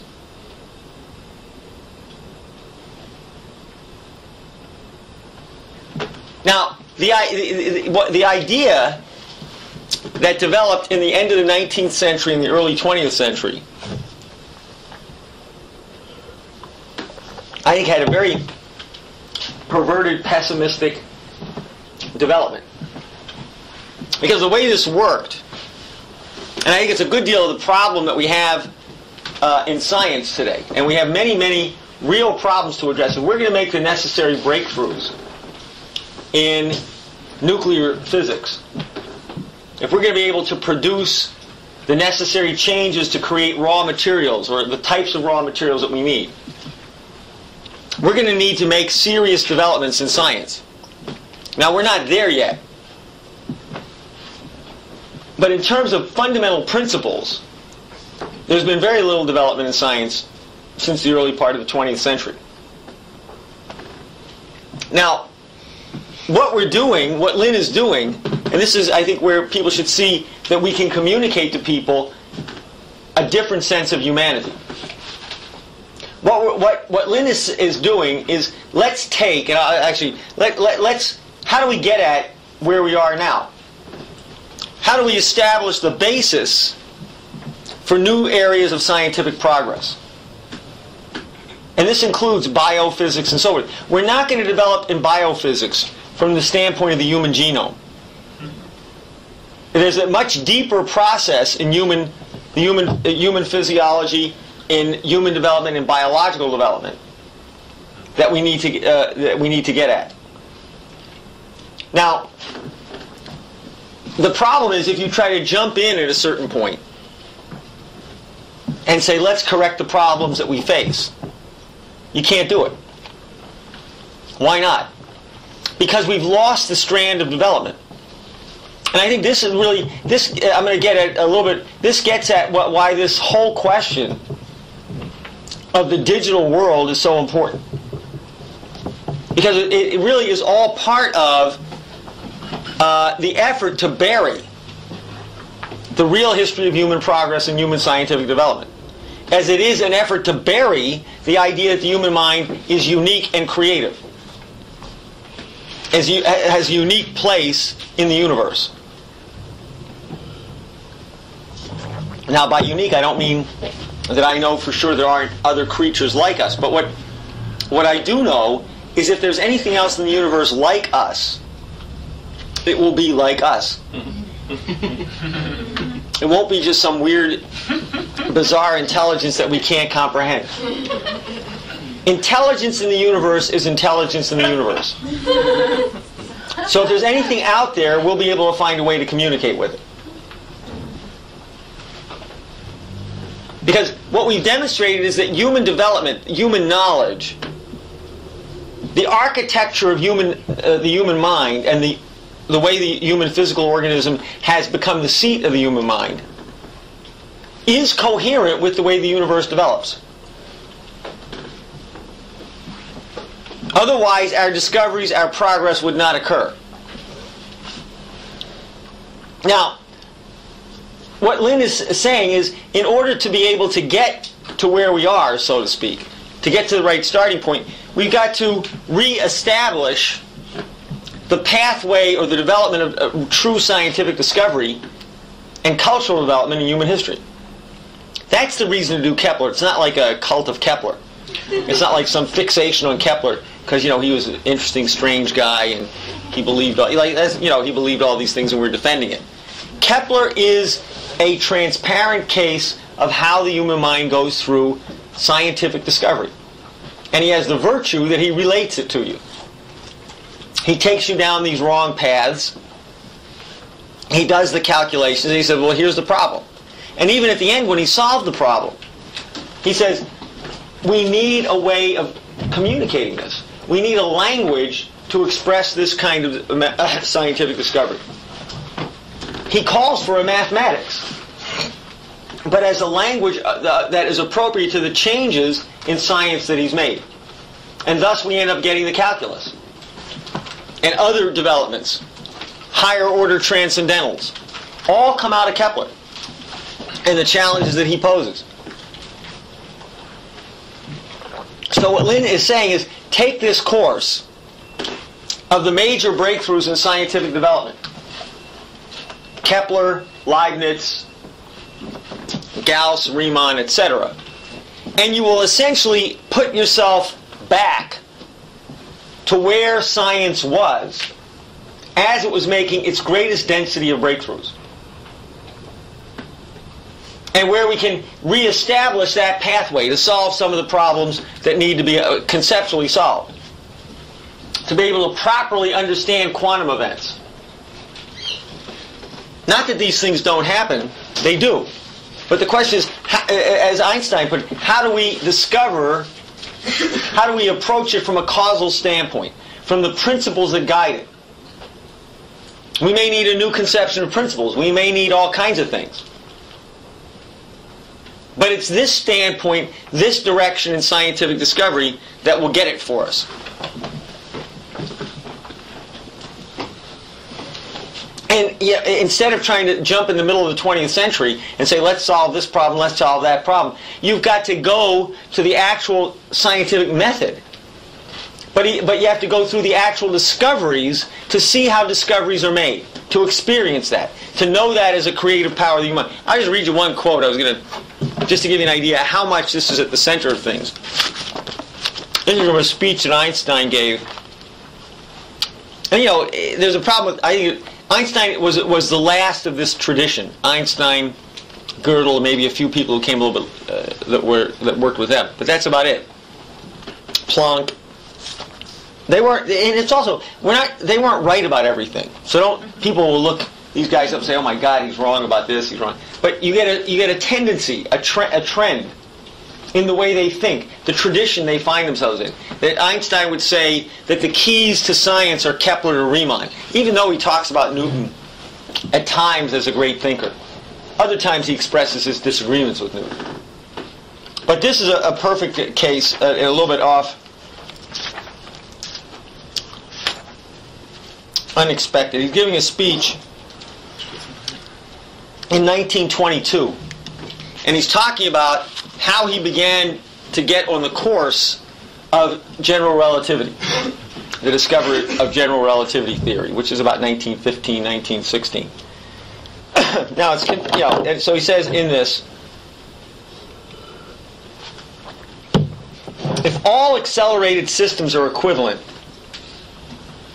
and what he means is, that there's no priority to any particular accelerated system. There's no absolute, there's no ground system. Every system as it accelerates is taken as on its own. Okay? It's equivalent to any other. It's equivalent to any. You can take that as your perspective. You can take another accelerated system as the perspective. And all of them are equivalent in status, so you need a sense of physical law that's invariant between all the systems. The laws are the things that hold for all these different rates of acceleration. Okay? Including rotations and whatnot. So, What do you mean by systems? well, you just take, a system is somewhat arbitrary, but in other words, let's say you're on a vehicle that's accelerating. You can make that the standpoint from which you're looking at things. You can take, someone else can take another system that's accelerating or in linear motion or whatever. Okay, and what you're looking for is it's not subjective in the way people say. You're looking for something that's invariant amongst all the systems. What has to remain unchanged as a reflection of these motions? Okay? Now, if all accelerated systems are equivalent, then Euclidean geometry cannot hold at all of them. I.e., the end of Euclidean geometry, because his point is that we have no basis for picking one system prior to another. We've got to find the principles that act in all these systems, okay, that are equivalent in all the systems. So he says, if you do that, you're finished with Euclid, because in effect, acceleration is reflected as curvature. What you're going to find is each of these systems has a different curvature relative to each other. Okay. So he says, to throw out geometry and keep physical laws is equivalent to describing thoughts without words. Now think of Kepler saying, okay, we got a physical process, we need a language to express this, to use. Okay? We must search for words before we can express thoughts.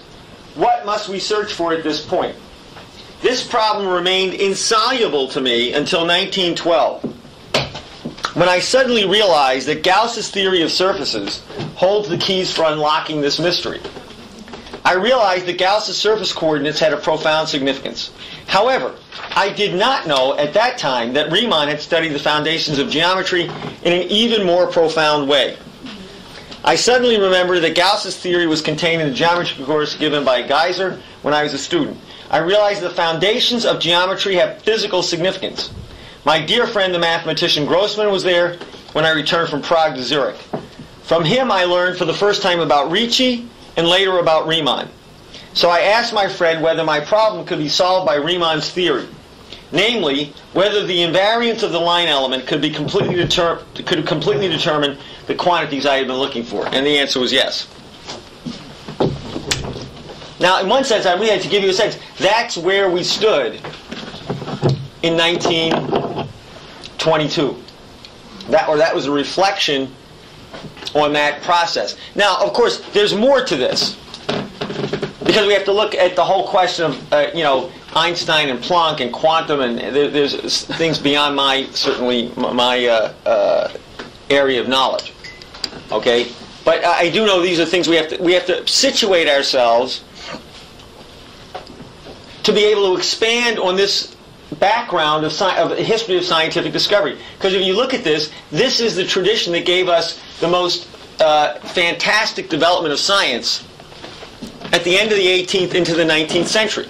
This is the development of electromagnetic theory, chemistry, physical chemistry, crystallography, everything. And it all comes out of this strand of history. I mean, there are different, they're not all completely clear. Gauss certainly keeps things quiet. They're not all as definitive as they might be.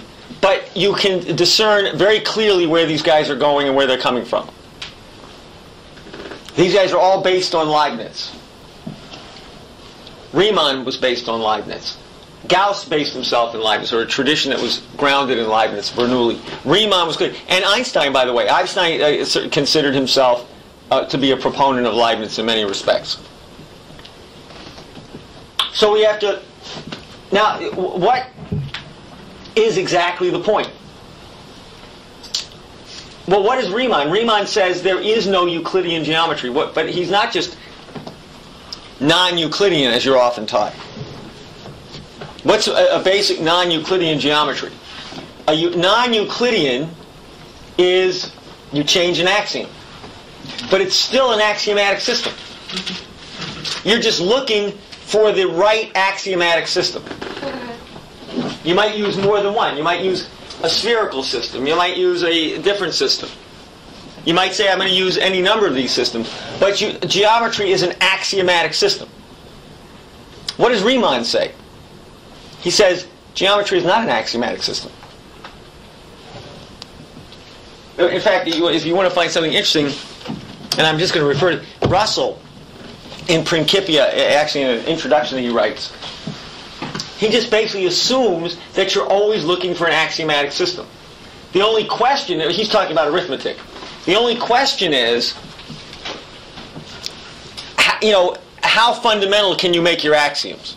Everybody has to accept some self-evident axiomatic truths. The question in a certain sense is, where do you stop?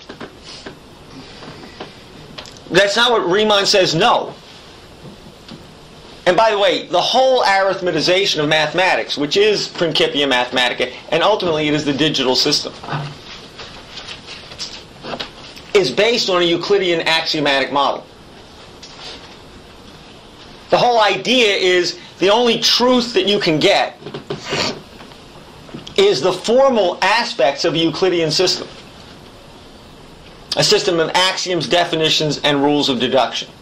And it becomes logicized at the end of the 19th and into the 20th century. But that's the model. What does Riemann say?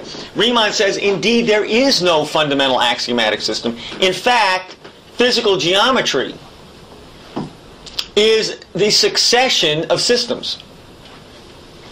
Moreover, that's what the geometry is. You're looking for principles which are the dimensions of your geometry. And you look for the way in which the intermixing of these principles generate boundary conditions, new orders of transcendentals, and demand new boundary conditions, changes in the geometry, changes in your discovery. And he says explicitly there is no axiomatic system. That's been the flaw in geometry, he says in the very introductory words, for 2,000 years.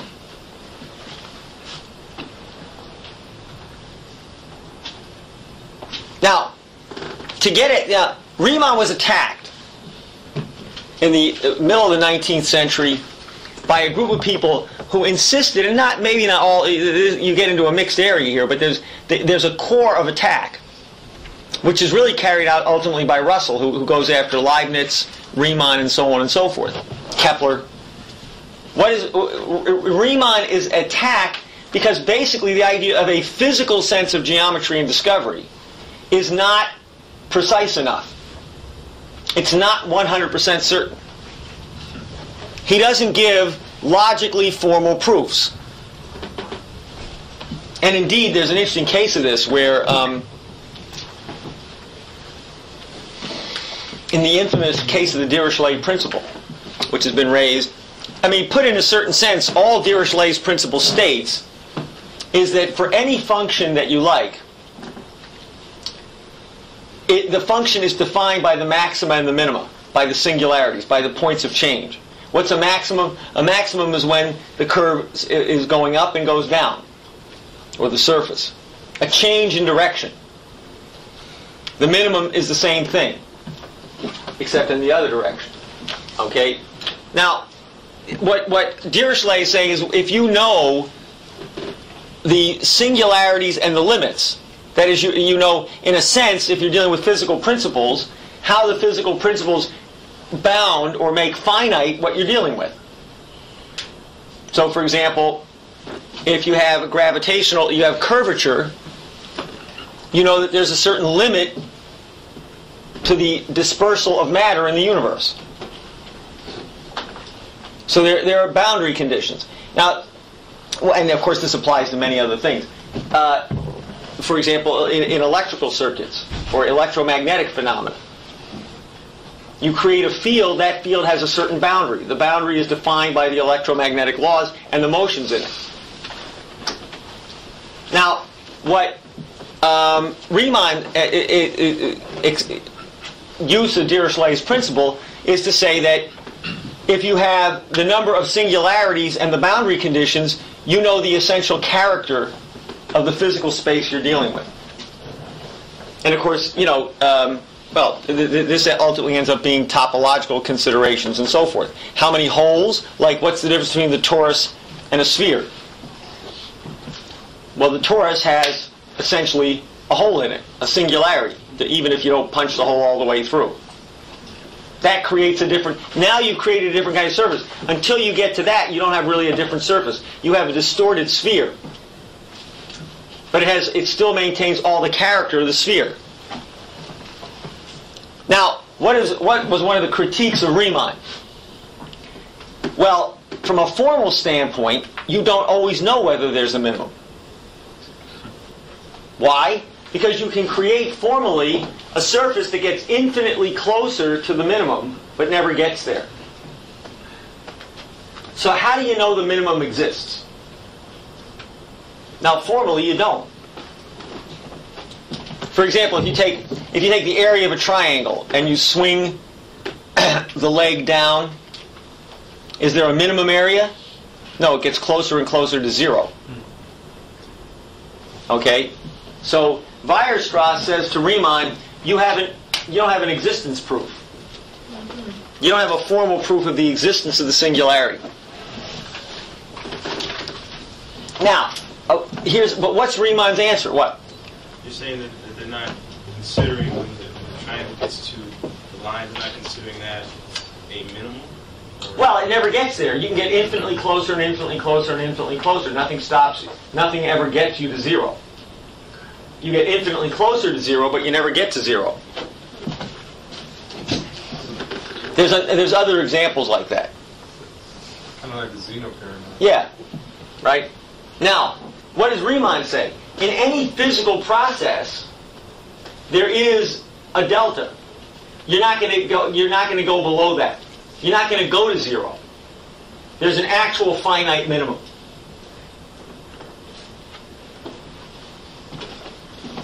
Because we're dealing with real physical processes.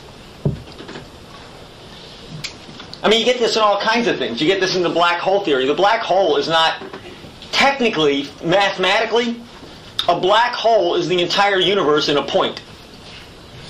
It doesn't exist. Now, they're wild and interesting phenomena to look at. But let's really look at them. Because it doesn't go to zero. It doesn't go to a point. In fact, as we've learned, radiation can escape black holes under certain conditions, etc., etc. Now, they try to handle all this mathematically and smooth it all out. But the fact is, we're dealing with something completely different. Now, here's the interesting point. How does this formal system work? The idea is all truth, all knowledge has to be 100% certain. Now, think about this in terms of the way it affects the mind. If it's true, is it 100% true? And can you prove that it's true? Can you prove it for an absolute certainty?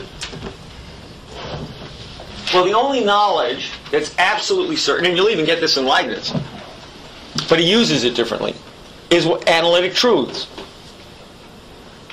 Formally deduced truths. You have an axiom system, you have rules of deduction, boom. But here's the problem, as anybody will tell you. What about the truth of the axioms? That's a matter of, reality.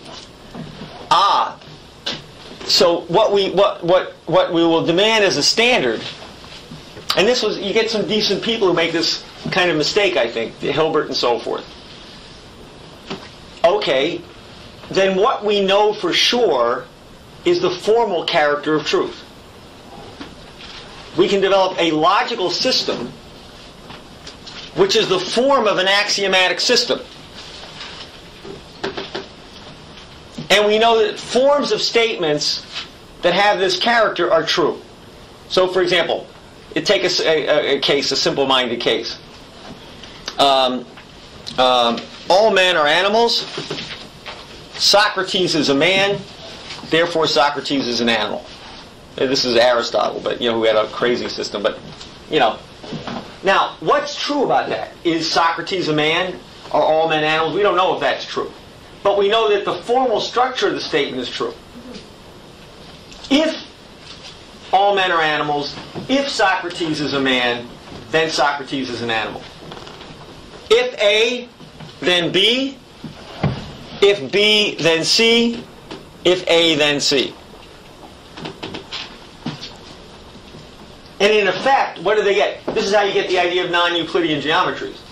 You basically say, okay, can we demonstrate that if we change the axiom, let's say the parallel axiom or postulate, does that still give us a formal system that's consistent, that's true, if we use the same rules of deduction? Can I come up with a model for that axiomatic system? Yes. In fact, I can come up with all kinds of different models for all kinds of different axioms. So the formal character of the axiomatic system is true. It's consistent.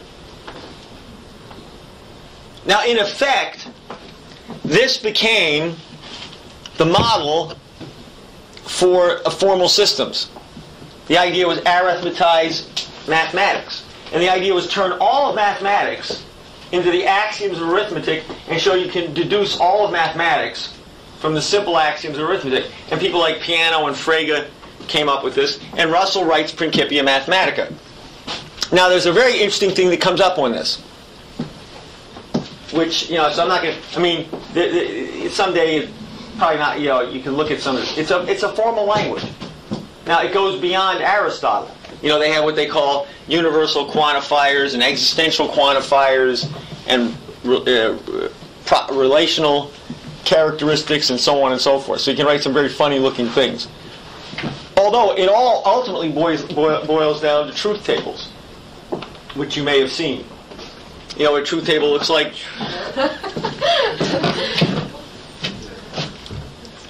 Here's one. Okay, what's the truth table for if P then Q? Because all we want is the form of a statement. Okay, well here's the truth table. P can be true or false, and Q can be true or false. Okay? Now, if P is true and Q is true, then the statement is true. That makes sense.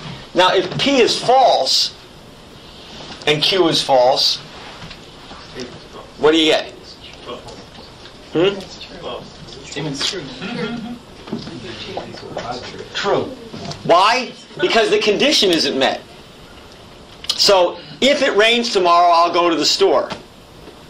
If it doesn't rain, I can do whatever I want. It's all true. This is the thinking, okay? Yes. All right? Now, true, false.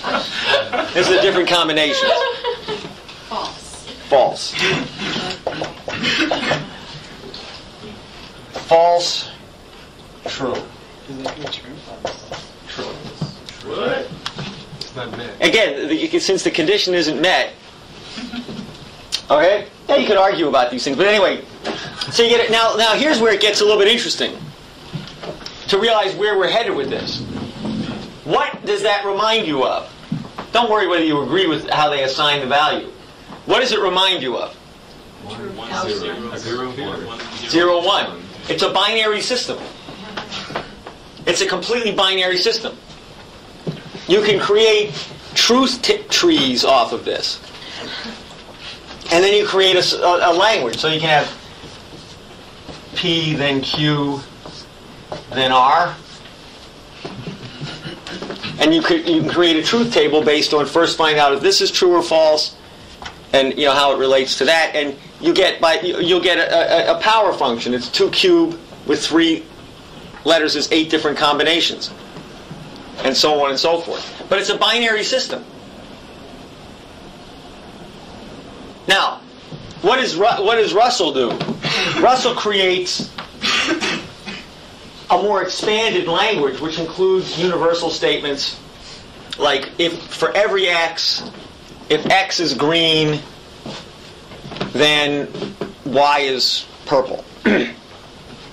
So it looks something like this.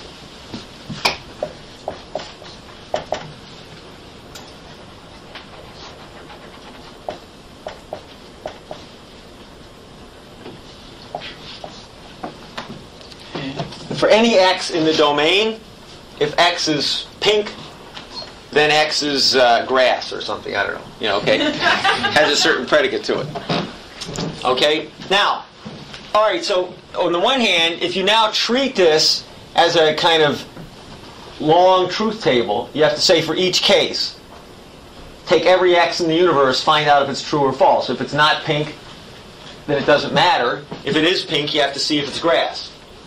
Now, if that's true for everything in the universe, it's a true statement.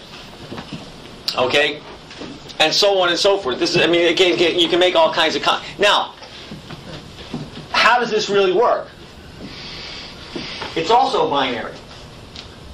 X is either P or not P. X is either grass or not grass. So, in effect, you take the entire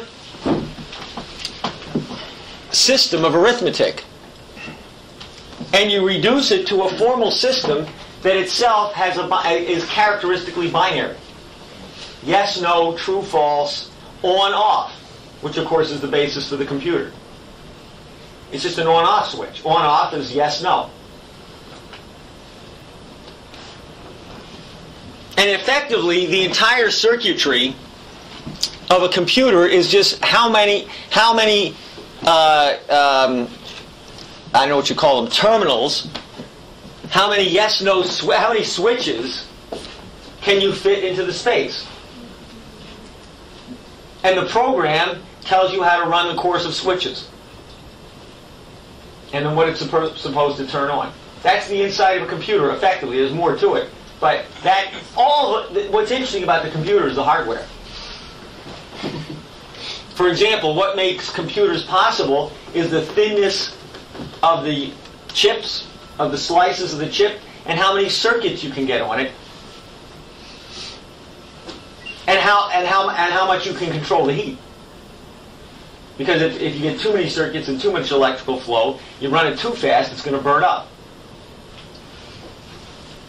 So all this is materials. It's molecular and atomic physics. That's where it all is. The software is just a little bit of, cleverness. And it can be complicated, I'm not denying that. And it can take a certain intelligence. But that's all it is. So, effectively, what are you dealing with? When you deal with a digital computer system, you're dealing with a reduction, an effort to reduce thought to a formal deductive system based on a binary code. You're saying this is for like any formal system? This is like the effect of reducing these things? Well, for our purposes, it's the formal systems that are being used. People have worked on other kinds of formal systems, but that's a different area to get into, and I don't think there's anything particularly interesting. Well, I was curious, just to try to figure out how this affects the human mind generally, how some of this stuff, how this could be a way of thought. It is a way of thought. Yeah. It is. Look, what I'm getting across is this is the way you think when you're on a computer. This is what the computer is doing.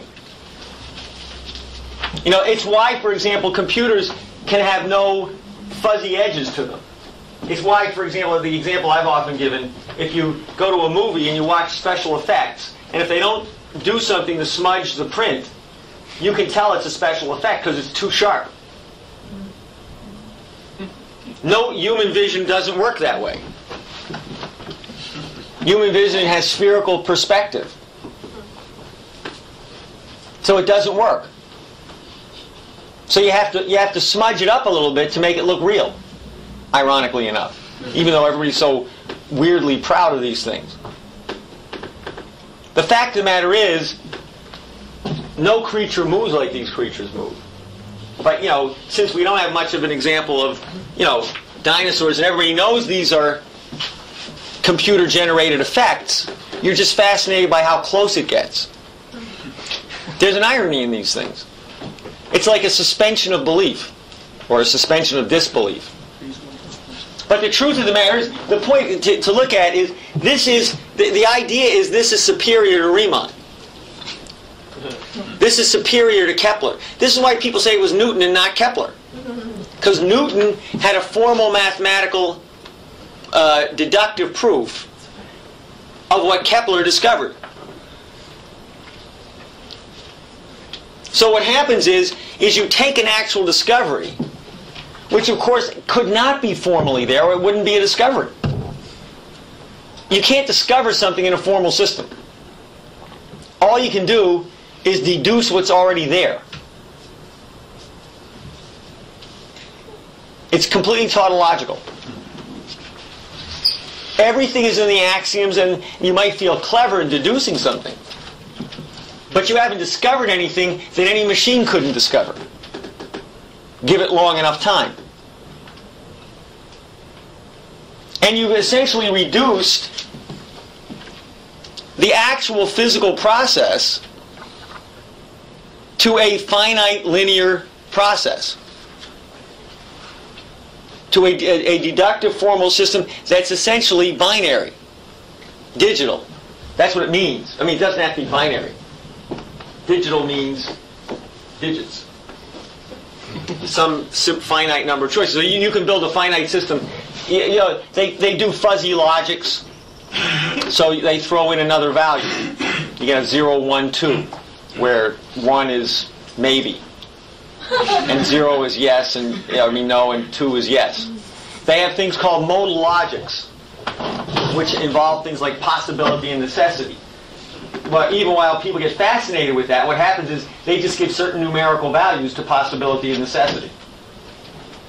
So you can get more complicated formal systems.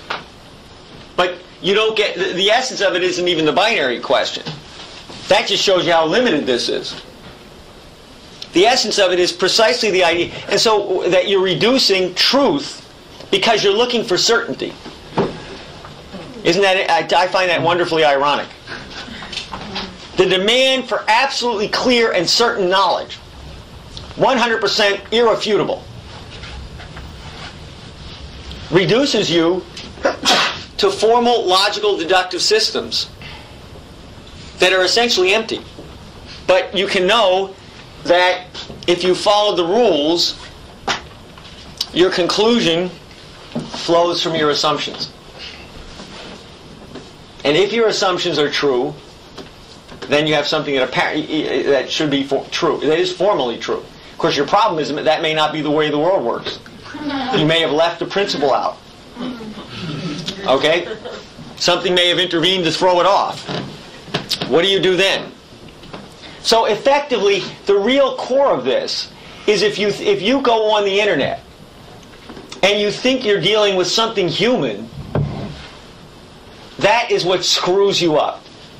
And so in particular, the idea that your social life could be on a computer is insane. Because you can't represent a human being on the computer. You can't relate to a human being on the computer. You can send letters back and forth. Even that has its problems in it, as I said.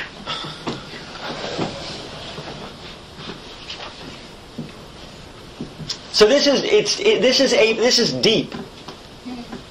This is really bad. It's worse than drugs, okay? The drugs may have gotten us there. Because what's behind this? The idea ultimately is you can't know the truth. The truth is inaccessible. You can have a formal system, and you can have statistical laws, and you can apply them. But you never get to reality. It's inaccessible to the human mind. And that's essentially, it's the same thing in the economy. It's coherent throughout the entire thing. What's the point on the economy? Human beings shouldn't intervene. They can only screw things up. You have to let the system work its way out. Just act on your pleasures, do what you want, and let the system take its course. Isn't this the argument against federal intervention? Government always screws things. What's government? It's people.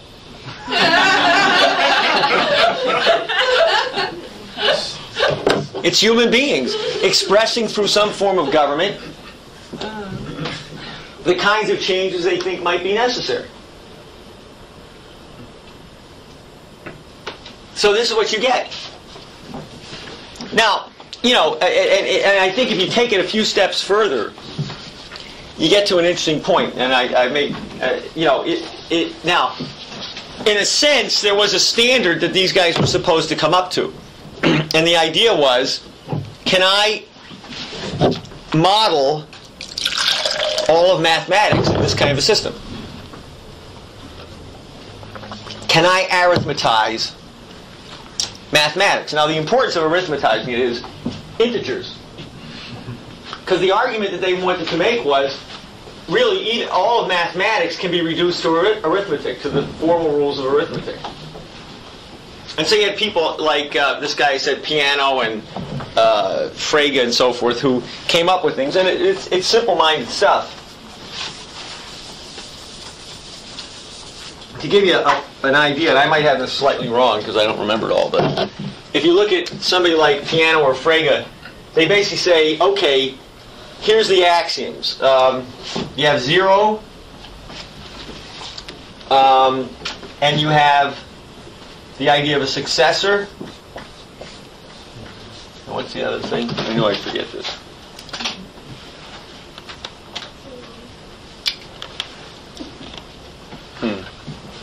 I don't know, something like, I'm probably not going to find this.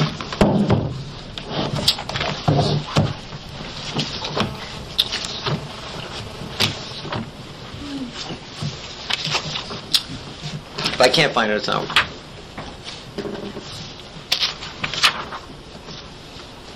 Zero is a number. Okay, 0 is a number that you have to have kind of axiomatically. The successor of a number is a number.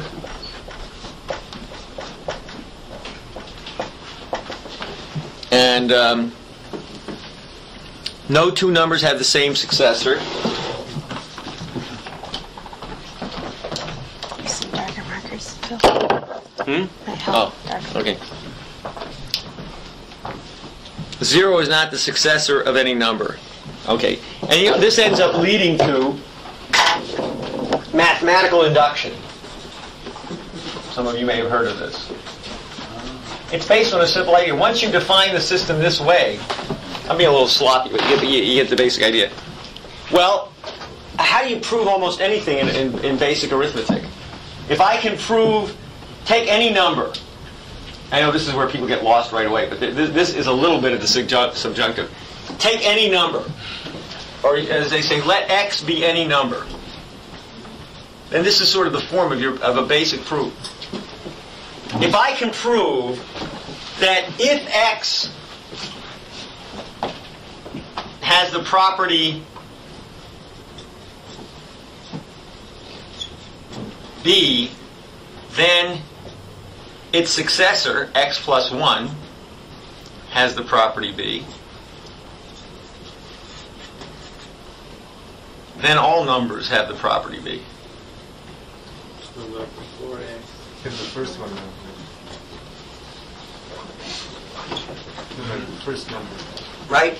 Well, if I let x be any number, well, then it can be any number. It can be any number, 0, 1, 2, 3, 4, 5, any number you choose. So it's arbitrary. That's what throws everybody off. The arbitrariness is the essence of the proof. If I'm not making any statement about anything peculiar about the number, I can say take any number. Now I can prove to you if that number has the property, I don't know, be whatever it might be. Let's say if I prove, for example, that if I can prove that every x has the property of being even, if x is even, then x plus 1 is even. Of course, that's not true, but if I could prove it, then I would have proven every number was even. Because every number has a successor. Every number is the successor of another number except for 0. So mathematical induction is simply the idea that since I've defined the number sequence to be a successor sequence, if I prove a property of successors, then I've proved it for all numbers. And I tell you, that's the basic medium of proof in arithmetic. Okay? Now, and then you get Russell develops this rather sophisticated. I wouldn't say it's, formal logical system. So that you can express all the properties of arithmetic. That's really what the complication is. How do you express all these different kinds of properties? Because you do want to express things that are only true of certain numbers.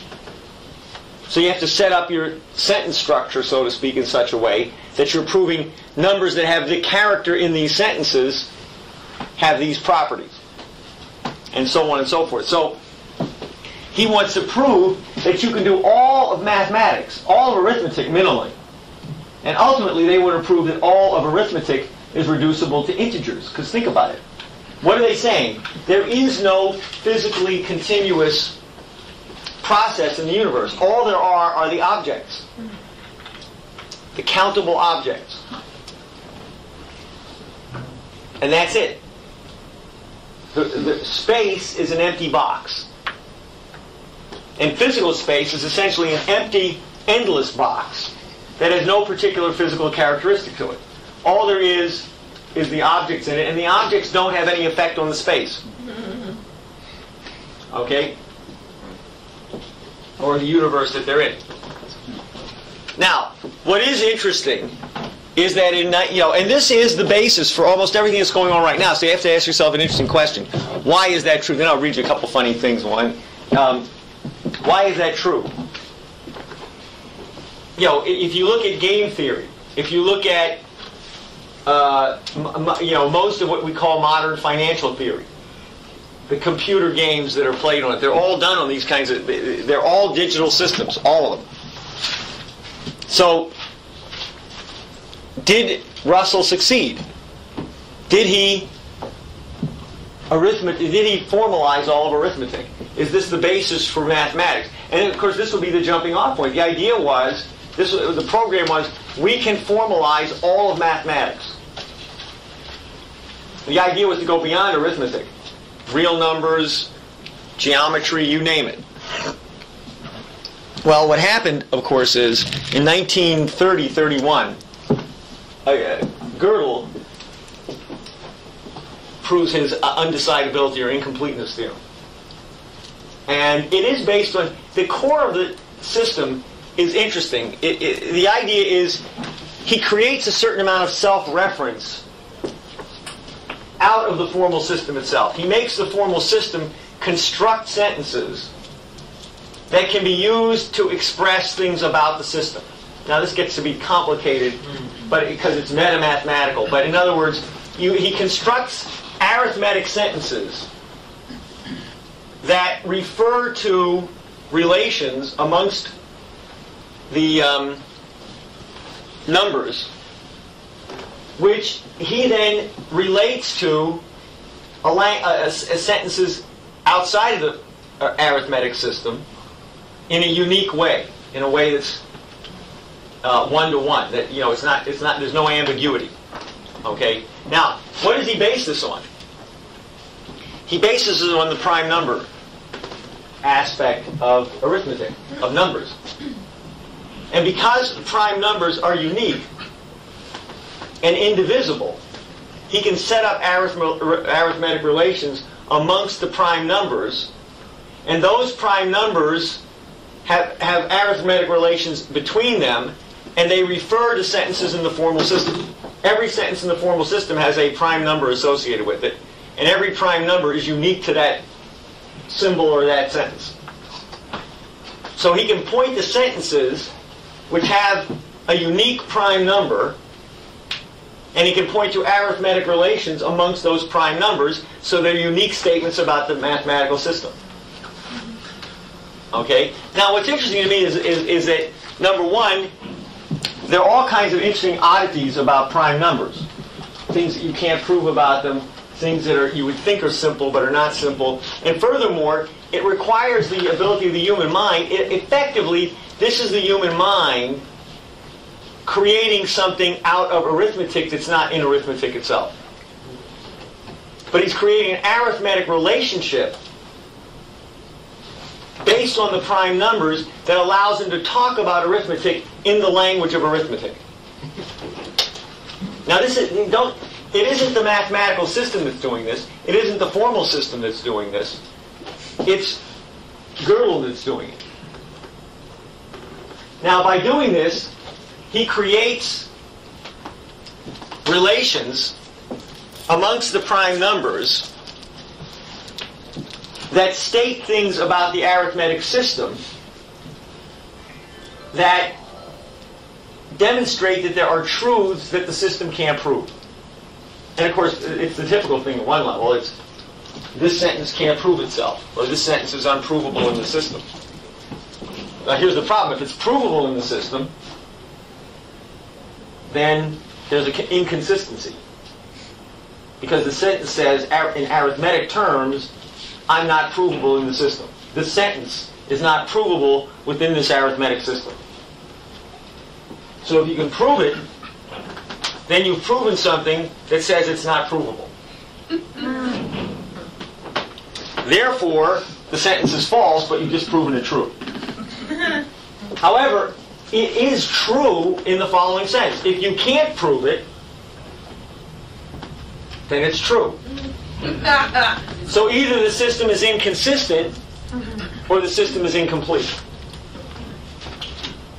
Okay? Now, in a sense, if you want to rule it out, then it's incomplete. And there's an interesting twist to this, which goes to something else, which is some clever guy might say, well, look, let me take this particular arithmetic relationship and make it an axiom of the system. Then it's provable as an axiom. Gödel proves that every time you do that, you generate a new unprovable sentence. Okay? Now, this drives the formalists crazy, because they say, oh yeah, but that doesn't prove anything, and blah, blah, blah, blah, blah. And the essence of it is the sentence that you can't prove doesn't prove all that much. The essence of it is Gödel's construction of a system that, in a sense, throws a wrench into the formal system. He demonstrates that if you take the system as a totality, which only the human mind can do, a computer can't. All a computer can do is keep churning out the sentences. And this leads to something interesting that Wiener comes up with, right? So what really, at this point, why do we have artificial intelligence now? This is 60, 77 years ago or something. Why is it even a debate? Don't you think the argument should be over? Well, what really did people like Wiener, Russell, von Neumann, what do they really say? They say, well, what you're doing may be true at one level, but we're fundamentally limited in discovering truths to formal systems. We are digital. That's what Wiener says. We're just neurons going on and off. So it may be the case that you've proven something funny about this, but nonetheless, if there is such a thing as the kind of creativity you're talking about, it's completely arbitrary, it's completely bizarre, and it's unpredictable.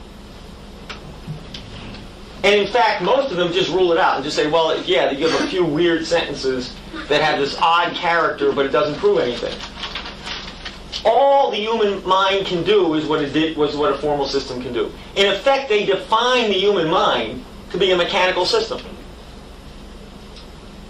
It's an assumption. And since we're, at least in terms of any useful knowledge, any idea of truth, this is what we're limited to. They simply rule it out. I'll give you some. Now, and of course, what do the logical positives say, which I haven't gotten going into?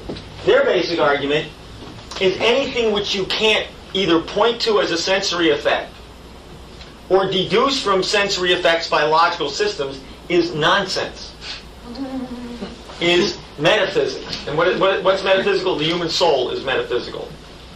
The universe as a whole is a metaphysical idea because you can't experience it and you can't deduce it logically. Of course, God is another reason. Because reason is formal logical systems. So in effect, they've created a universe which rules out creative activity in any substantial, any real sense. It's gone. Now, lest you think I'm exaggerating this, and actually there's more in this.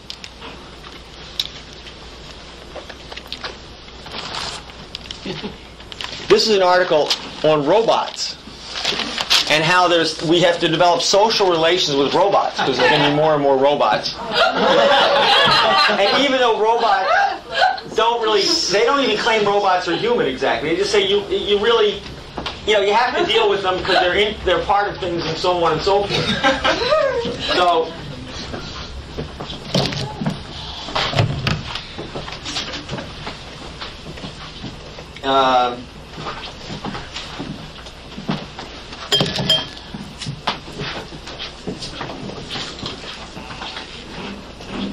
Let me see.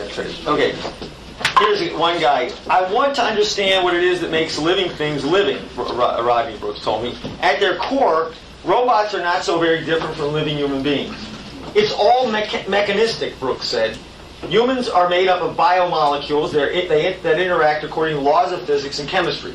We like to think we're in control, but we are not. We are all human and humanoid alike, whether made of flesh or of metal, basically just sociable machines. Okay, you like that? Another guy, he says this, we're all machines. Robots are made of different sorts of components than we are. We're made of biomaterials. They're silicon and steel. But in principle, even human emotions are mechanistic. Then the author goes, a robot's level of feeling like sadness could be set as a number in a computer code. But isn't a human level of sadness basically a number too? Just a number of the amounts of various neurochemicals circulating in the brain? Why should a robot's numbers be any less authentic than a human? If the mechanistic explanation is right, then one can in principle make a machine which is living. And so on. This is all over there. I could go on. Well, here's another one. But maybe higher order consciousness is not even the point for a robot, according to Sidney Perkowitz, a physicist. For many applications, he wrote in a book called Digital People, From Bionic Humans to Androids. Quote, it is enough that the being seems alive or seems human, and irrelevant whether it feels so too. And on and on. These guys really do believe this stuff. Where is this? It's a New York Times Magazine article of a while back. We are mechanical. Therefore, the computer replicates what we do. It's not the other way around. You think that these guys have to prove that computers are intelligent. They don't think that. No. They think you have to prove that human beings can do anything more than a computer can. And almost by assumption, they say that it can't. That's why they're so anxious in, digitalizing everything, formalizing everything, and so on. I can give you another sense of this on this question of, you get the same thing in evolution. This is an article also on where does the idea of God come from. And the guy says, well, look, let's forget all the theological crap. Why would people think this? Is it evolutionarily positive? Does it give us any benefit? What's the advantage in believing in a supreme being? But what's the advantage in believing in the coherence of the universe? Of the lawfulness of the universe? And I'll give you a conclusion now. No matter how much science can explain it, and no matter how much science can explain, it seems our big-brained, no matter how much science can explain, it seems the real gap that God fills is an emptiness that our big-brain mental architecture interprets as a yearning for the supernatural. The drive to satisfy that yearning, according to both adaptationists, who think it's helpful to believe in, and byproduct theorists, might be an inevitable eternal part of what Atran, the biologist, calls the tragedy of human cognition. The tragedy of human cognition. That we believe that we're creative, we sometimes think a little creatively, and that makes us believe in all these weird things. I'll give you an example of how they think it works. I don't want to... The adaptationists say, well, there must be some virtue in believing in God and reason. And the byproduct, people say, not really, it just may be an accidental byproduct. He describes it like if you build a staircase, you end up with a triangle. Now the triangle is a byproduct of building the staircase. It just ends up being there. But the one I like is this one.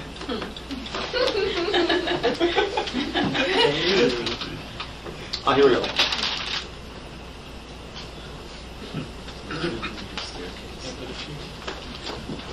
Okay, and he calls this a byproduct. It's called something weird. They call it. Hardships of early human life favored the evolution of certain cognitive tools. Among them, the ability to infer the presence of organisms that might do harm, to come up with causal narratives for natural events, and to recognize that other people have minds of their own, with their own beliefs, desires, and intentions. Psychologists call these tools, respectively, agent detection, as you think something is out there trying to do something, causal reasoning, you think there's a reason for why things happen, and theory of mind. You think other people have minds. Agent detection, because you can't know it. Agent detection evolved because assuming the presence of an agent, which is jargon for any creature with volitional independent behavior, is more adaptive than assuming its absence. If you are a caveman on the savannah, I don't know how a caveman could be on the savannah, but anyway, if you are a caveman on the savannah, you are better off presuming that the motion you detect out of the corner of your eye is an agent and something to run from, even if you are wrong. If it turns out to have been just the rustling of leaves, you're still alive. What you take to be leaves rustling, if what you take to be leaves rustling was really a hyena about to pounce, you're dead. So you have an advantage in thinking there might be something there. This is agent detection. A second mental module that primes us for religion is causal reasoning. The human brain has evolved the capacity to impose a narrative, complete with chronology and cause and effect logic, on whatever it encounters, no matter how apparently random. We automatically and often unconsciously look for an explanation of why things happen to us. And just stuff happens. Stuff just happens. There's no explanation, and so on. So he goes on to say, basically, this somehow helps us think because we think in terms of causality. But it's no connection to reality. Now, of course, how did the human species progress beyond being a somewhat clever ape is unexplainable. How come the causal reasoning actually discovered principles that allows us to go to the moon? Unexplainable. But it doesn't phase these guys. They said, well, in fact, I could explain how we got to the moon using this adaptive procedure. So you got to understand, this stuff is pervasive. It's the financial system. It's the view of government and nation states. It's globalization. It's artificial intelligence. It's at the core of global warming. Ecology. Environmentalism. That's what you're dealing with. It's the reduction of the human mind to zero. To something that's the simplest form of a formal system. In fact, I'll tell you something. You can take every one of these computers, in principle, and reduce it to what they call a Turing machine. Or an infinite Turing machine. This guy is considered the genius of the 20th century. He did, who knows what happened to him. He ended up, I think the British did force him to commit suicide. But to make it its simplest, a Turing machine is an optical scanner and a sheet. A sheet? Sheet. It's an optical scanner and a sheet of paper. And the operative notation is it's either blank, each square is either blank, or it has what they call a stroke in it. So you can take any computer and reduce it to some finite number of optical scanners and sheets running through it, and you can do is you can read 0, 1, you can erase the 1, or you can print a 1. Okay? And that's how you can do addition, subtraction. The idea is you can do all arithmetic on a Turing machine. And effectively, I don't care, all the circuits and everything else, the most complicated computer in the world can be reduced to that model. That's the idea behind the barcode. Well, sure, something like that. All right? And of course, there is the interesting thing that electronically, we're now able to process enormous amounts of this kind of stuff. We can do a lot of calculations. The calculations aren't bad. But even the calculations are only approximations. They don't give you the actual principle. The only way you set up the calculation is you know the principle already. The same thing in the calculus. The only way you know what it is you're getting the limit of is you know the function, the physical function to begin with. Or you discover the physical function. So you have to get at how fundamental this is. This is just a way of getting at fundamental epistemological questions. And to the degree people have accepted, and to the degree you turn your social life over to an internet virtual space, whether you realize it or not, you've accepted the idea that the mind is a digital computer.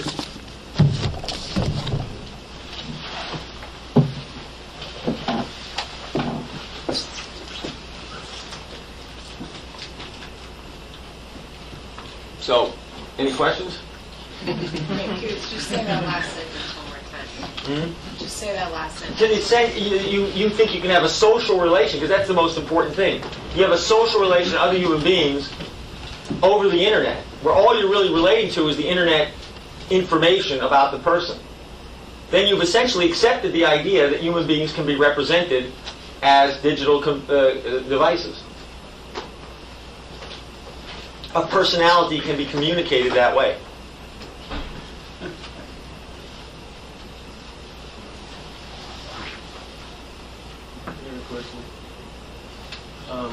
How do the formal systems and these things deal with the question of not infinity and repetition, but infinity itself? What? Infinity what? Infinity itself. Well, in a certain sense, they don't. But what they do is they accept it as in the sense of infinite extension. I mean, what Cantor called or a bad infinite. And that's a complicated question to get into because of Cantor's problem. But I'm just using that expression. I mean, in other words, it's the idea the infinite is just you. In a sense, you approximate the infinite by generating something that never stops. That's what the infinite is, something that just never stops. So you never get to infinity, but you know that it's going to keep going on. It's like the number sequence or a Euclidean line. It never closes on itself because since it's straight, it always goes beyond itself. And while you never know, you can never go where the line goes, you know that in principle, the line never stops. By the same token, the infinite is natural numbers. Every number is finite. There's no number that's infinite. But since you know every number has a successor, you can say it has a certain kind of infinite extent. And that's their view of the infinite. So, for example, even in the question of the limit, the Cauchy limit, that's in a sense how it works. If you substitute the infinite sequence, what you're really doing is you're saying the infinite sequence equals the limit point, even though you know it never does. Well, well, how do you rationalize that you know that it never does? Because it gets infinitely close. It gets so close that you can't tell the difference. But you still recognize that there's that other thing that's the that's difference of it. But the guy who's defending the Cauchy says, from a mathematical standpoint, it's you know no matter where you tell me to stop, I don't have to stop. And so since I can always make it closer than anything you want, I'm just giving you their argument. Okay, I'm not saying since you can make, no matter where you stop me, I can get closer. So give me any amount. And you say, stop. You know, I can say no. I can go a step further. So since I can do that, I can equate the infinite series with the limit. Actually, you know, Sky has this in the article he's doing for the pamphlet. I don't know if it's going to be in as an appendix. but he does it for some of this algorithm, this analog differential computers business. And he does go through the point that, yes, mathematically, what you're really doing is you're stopping short of the the continuous dividing the line, and you're saying, let's treat this as though it was a finite amount. And let's get what the mathematical relationship is, which is what Pascal and Leibniz do. And that's a longer thing to get. But what these guys, what Cauchy's basically saying is, once I generate this, I can show you that no matter how small a difference you try to give me, I can get closer. So there's, in a sense, I can reduce the error to 0. Or as close to 0 as you like to get. Again, that's why people aren't satisfied with the calculus, but that's what their argument is. So would you say the calculus would be accepting those infinities as a part of well, the calculus as it's taught, not as it was created. That's the point. It's like saying, the same thing is true of the Kepler question. How did Kepler get the third law? Or the second, however it works, the cube square law. I always get it wrong anyway. What is it? The cube of the distance to the square of the time, or something like that. Anyway, that comes directly out of the harmonies, right? But what is the guy you were reading him tell me? What does he say? He says, no, that was just some weird idea that led him to the third law, but it wasn't really discovered until Newton deduced it. The same point. Leibniz did it this way, but that was wacko. And then, of course, they argue that Newton had it first because nobody ever uses what Newton did. Think about how ironic it is. Nobody does the calculus the way Newton does. But they insist that that Newton has priority. You have to recognize, a lot of this is pragmatism. If it works and it's accepted, you go with it. So Newton discovered the third law because he deduced it formally. See, think about how much the issue here is creativity versus formalism, versus proof of absolute truth. See, I think this is very important when Lynn talks about forecasting versus predicting. Same difference. If you know, then couldn't you predict the exact time and moment? If you really know it. You're saying you know there's a crash. Okay, when? Why? Well, then you don't know. Because if you knew the absolute mechanics of the crash of the system, you could tell me what day. Now, you could say it's pretty complicated, I need a lot of data, but you could at least tell me, how many months. You could make a prediction. But no, see, truth is not formal. And so that's where you have to look at, no, that's wrong. That's completely wrong. In fact, the whole reason that I can forecast the crash is because it's not predictable. Because I can forecast that these are human processes, human ideas, the development of human powers, the manipulation of the way human beings think of value. And that's the problem that we have.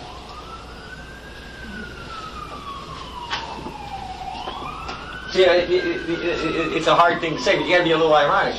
No, the reason I can't predict it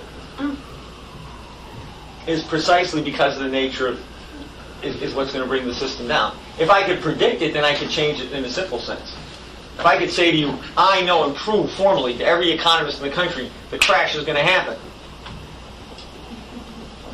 presumably they would do something.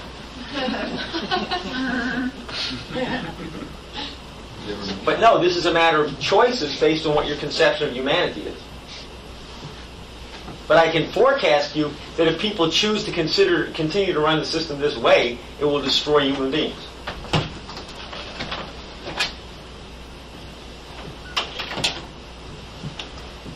And it will manifest itself in financial disaster, in collapse of living standards, and political changes. See, that's why you also can't leave it out. You can't act as though the political change comes after the crash.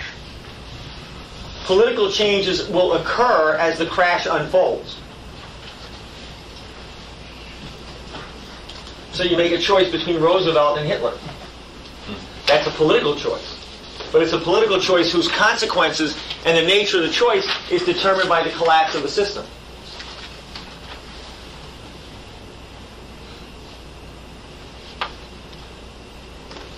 There's nothing mechanical in the universe, period.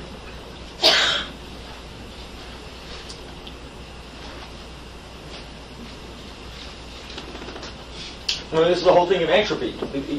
Human history is not a closed system. Finite but self-bounded.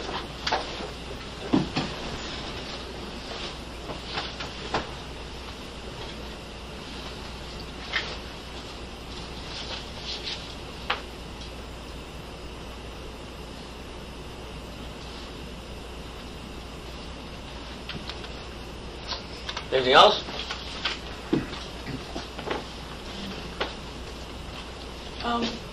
I don't really know much about where this revolution in military affairs stuff comes from, like who coined it, and just... The word itself. I'm not sure about that. I think, and I only looked at parts of these, but I've seen references that we made. I think the basic story on this is typified by Huntington in this book, The Soldier and the State. But again, this goes back to the Roman Empire. It just as a point of reference. Although, I don't want to say that there aren't differences now, but look, it's funny. Look at the actual history of the United States. And these are things that people should look at. But West Point was set up by members of the Society of the Cincinnatus. These were Revolutionary War figures who were engaged in a kind of consulting advisory role to the Constitutional Convention. Some of them were part of the Constitutional Convention, some were not. And essentially out of this comes West Point.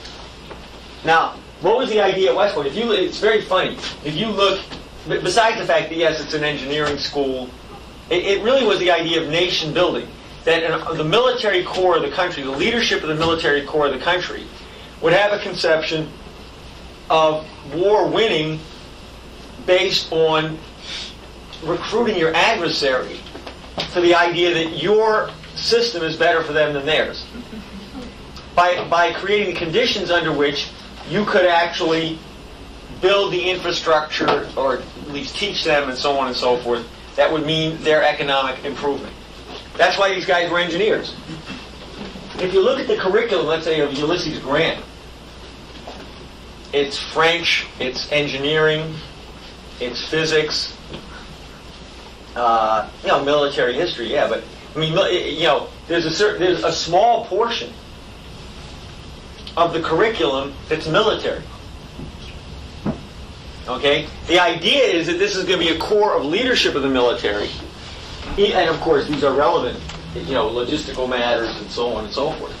But that's the basic idea. And the idea is that the army itself is drawn from the citizenry. In other words, it's precisely the idea that the citizen has a mission. Also, you want an army that doesn't want to go to war. There's an irony in this. Okay, because if you have a professional army, then your army is created. What's the purpose of a professional army? To fight. You're trained to fight. Your purpose in life, it's in a sense, if you don't have a war to fight, you don't have a purpose in life. So there's nothing wrong with having professionals, because you do want people with a certain level of expertise, but your army, the rank and file soldier, should be a citizen soldier who effectively wants to not only get the war over, but has some idea that the process of the war has forestalled further wars. Now, so this was the idea, and this is Machiavelli's argument. Machiavelli's argument is that the superiority of the nation state and with the modern Renaissance culture and so forth is you've created a citizen who has a stake in defending the state because the state is acting for its purpose. Moreover, the state is creating a more intelligent citizenry, educating it, developing it, raising its living standard. So indeed, the citizen has a certain, if you like, loyalty to the benefits of the nation state. And this is exactly what people like Sarpi understood. That in a sense, there was a power in the scientific development not only of the nation, but that this was being embedded in the citizenry, both in terms of their capability and in terms of their willingness to fight for this. They had a stake in the nation that no serf had in the medieval feudal form.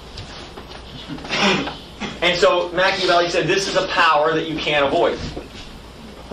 And Sarpi was the one amongst the Venetians recognized this and said, well, we got to figure out some way. We're going to have a greater adversary. We got to, on the one hand, incorporate some of the strengths of the science and undercut the development of the citizenry. Keep them from knowing that indeed it is their creative powers that's the core of the wealth and the abilities of the culture.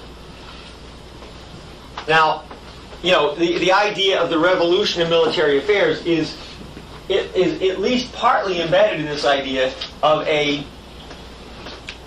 private, professional soldier whose commitment is to nothing but the techniques and who's willing to fight a war without knowing the purpose,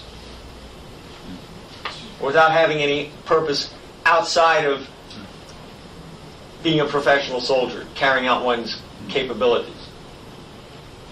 Now, the second element of the revolution in military affairs that maybe makes it a little bit different and updates it from Huntington is the idea that you're now in a different zone in the information world. That a lot of this is you can replace logistics in depth, military capability, even soldiers in depth, can be replaced with modern information technology. So you can equip the professional soldier with,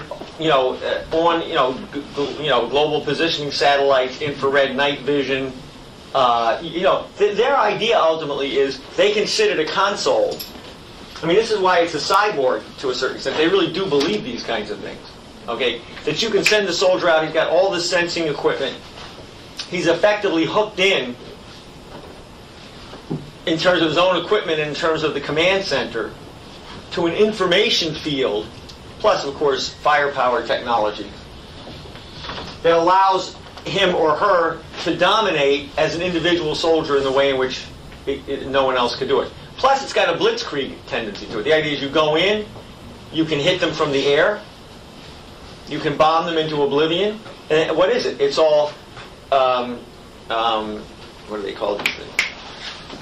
Laser-guided bombs, precision targeting.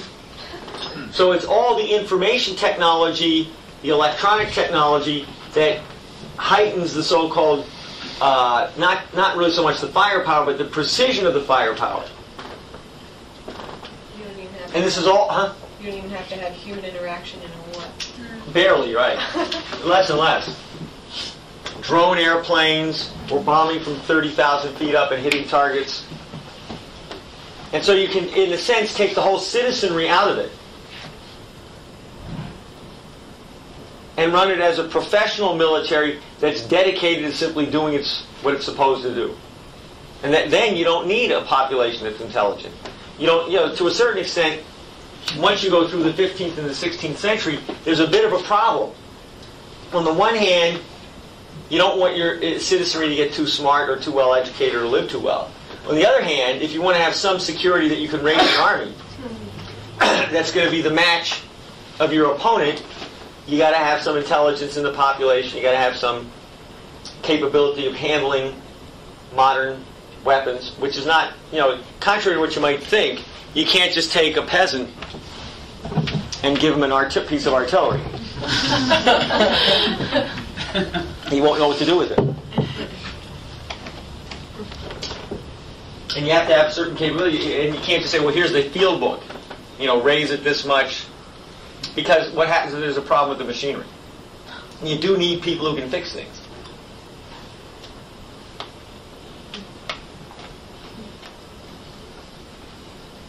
So the idea is to get superiority in precision firepower through information technologies. You make the soldier into a part of that information system, and then you don't need the citizen soldier.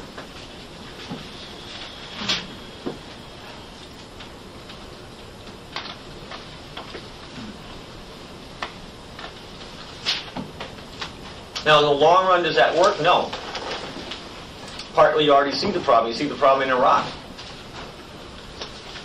You have a problem controlling what they do. And also, you have a problem with these guys, to the extent we have it, they come back, and, they're severely damaged. Because they don't know why they're there. And it's contrary to cynicism. It's not always true. There's a certain view of the military that it's always based on,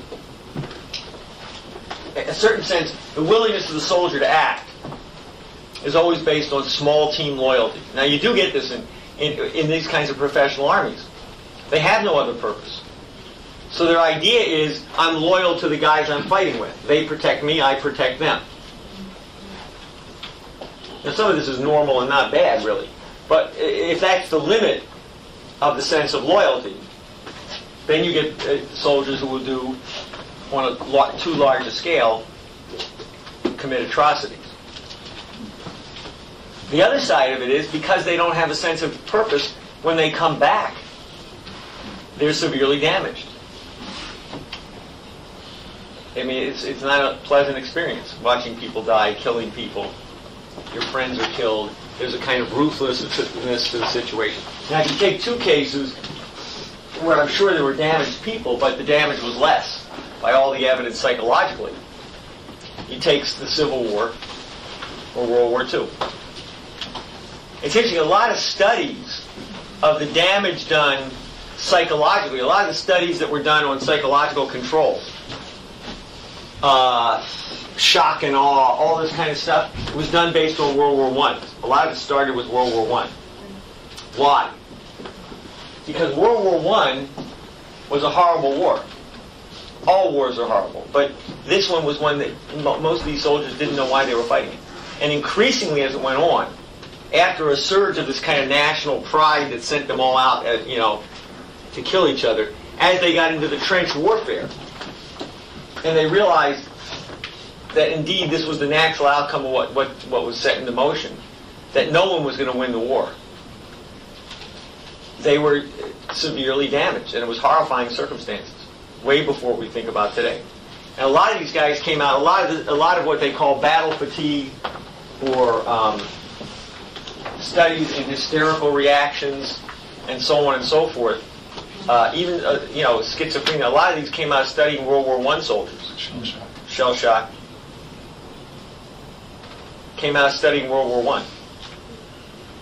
Now, you did have problems. When you take the Civil War and World War II, people knew why they fought the war.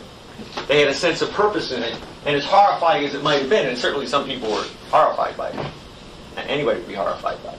But they didn't come out as traumatized, in the sense they might have been traumatized by what they saw, by what they went through. They may have been permanently affected. But they weren't affected in the sense that they didn't they lost any idea of why they did what they did. And if you read the letters of Civil War soldiers, they had many of them had a very strong sense of what they're doing. You had a different situation in World War II, but they had a sense of why they were fighting. I always think one of the great examples of the effect of World War II in a positive sense, as much as you can make something positive out of war, is that a lot of the civil rights movement, in ways that are unappreciated, was based on the reaction of soldiers coming back, many of whom were prejudiced as hell. But their reaction that, having fought with African American soldiers, having fought fascism, they couldn't rightly come back and accept discrimination. And so you found many of the World War II vets, at least a significant enough portion of the World War II vets, despite their own natural inclinations, simply couldn't go along with certain prejudices. And so that became the mass base in the population. Because you got to remember, most of the voting population, let's say in the period of the height of the civil rights movement publicly, which was about 54 to 63, or 65, depends on how you take it. It was mostly World War II veterans. That was the voting population. I mean, you certainly had a huge problem in the South, but even in the South, it partly broke because of that. So the big claim of the boomer generation is a somewhat phony claim. The boomer generation wanted to make a civil right out of sex. That's not the same thing. The boomer generation just picked up on the idea of civil rights. In order to have sex, gender, this and that, and, study groups and who knows what. The real core, I mean, there were some of the younger people who were serious. But if you look at what happened, after about 65, 66, 67, the so-called civil rights movement really turned into the counterculture. And the counterculture was my right to have a counterculture. It was insane. And it really is the basis for what we see today, because that was such a... Once you took the boomer generation and it became the me generation, I mean, in some sense, you can make the joke, it was the original MySpace generation. They just didn't have a computer. It was just my personal space. Leave me alone. Do for me. And so you had the drug-induced culture. And in a sense, what do you get on these computers? You have a drug-induced state on the computer. You don't need the drugs. But so the real basis for the civil rights movement was the World War II veteran. And again, you saw this. Look, I saw it with. You saw. I mean, it's a story I like to tell, which is just because I like to throw a politically incorrect story in. Is you look at one of the first acts of the civil rights after World War II was the integration of baseball. Jackie Robinson. Now, the guy who integrated it was a guy named Branch Rickey, whose family was an abolitionist family from Missouri. And he had always wanted to do this. But he couldn't do it until after the war. And one of the signature... See, a lot of baseball players are from the South. And some of them were vicious racists. There was one guy named Dixie Walker that threatened to never go on the field if Jackie Robinson was on the field, and so on and so forth.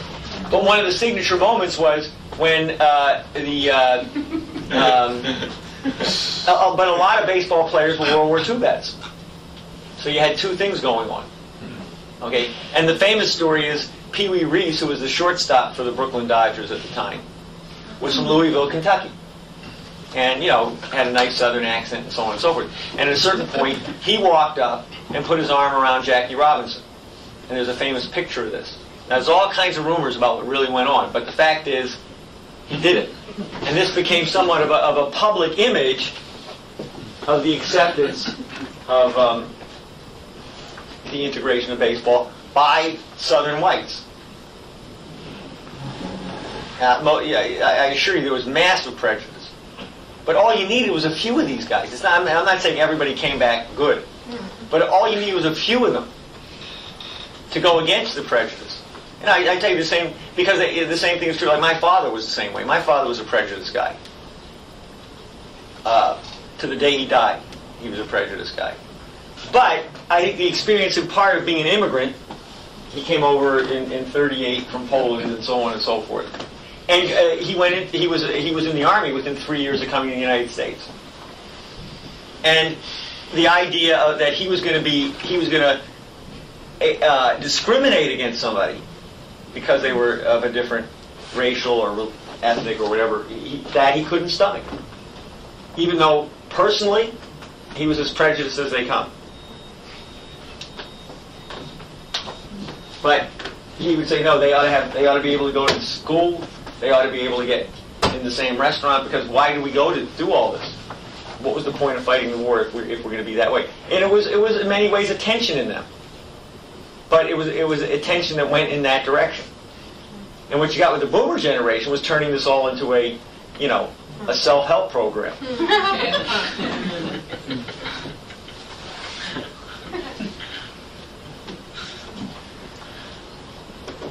So, you know, in one sense you have to face it. In one sense, I suppose there are no good wars at one level.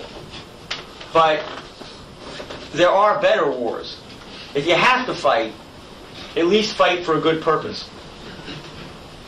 And there are good purposes and not good purposes. World War I was a complete disaster. The Vietnam War. You know, this is where you can't back up. It may be that boomers did stupid things, and they weren't really opponents of the war. For the most part, they just dodged the draft. And they rapidly turned the anti-war movement into a counterculture movement, all that stuff. Most of what you know of as the anti-war movement or the civil rights movement was really, to the degree it existed, the civil rights movement goes way back.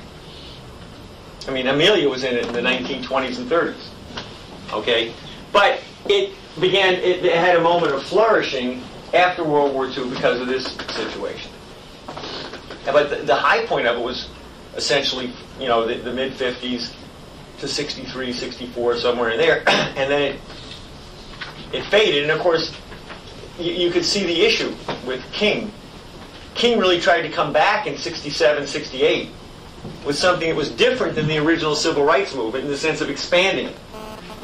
And his idea that the civil rights movement could turn itself into the vanguard for a fight for economic justice. And that's the point at which he got assassinated. That was an effort to take it in a different direction. It never went there. It went into this counterculture, baby boomer, terrified, freaked out, the world has no reason to it worldview, which was a mess. So this is a problem with Clinton to a certain extent. Clinton is a believer in the 68er generation.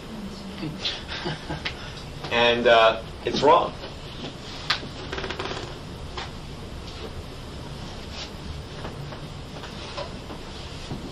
I mean, I saw this stuff. You know, most of the people who claim to have been in the anti-war movement may have been for a short period of time, but by 69, 70, 71, if you ever went to an anti-war rally and then to a party afterwards, which, you know, it was, people were popping drugs like you wouldn't believe. It was all, get me out of here. I think the difference now is that it's totally disassociated because you've gone through 30 or 40 years where this whole idea of the social development of ideas, the creative powers of the human mind, that's all gone. It's just this individual crazy world which is completely disassociated. But it was created by boomers. Look at who created this thing. Bill Gates, Stuart Brand, Wired magazine. Most of these people are 50 years old or older. They're sort of the gurus of this world.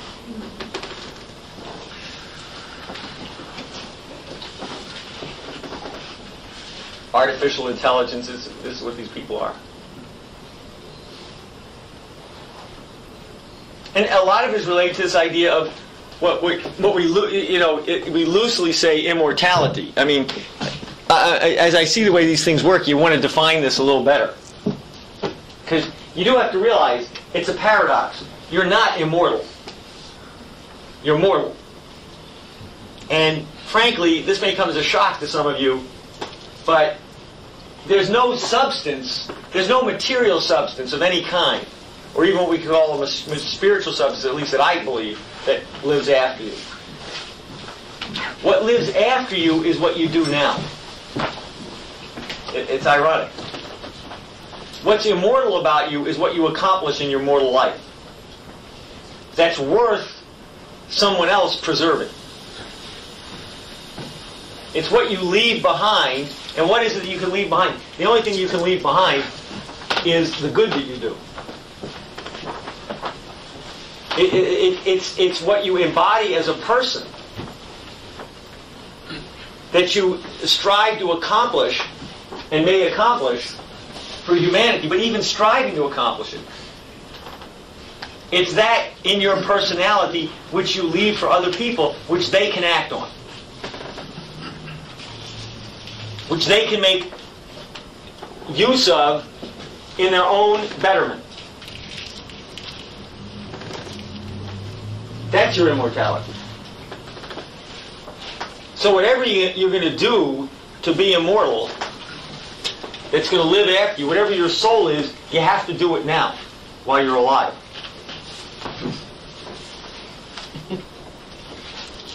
I think sometimes people got a little bit into some other idea about this. Yes, it's all what you do with your mind. We're human beings.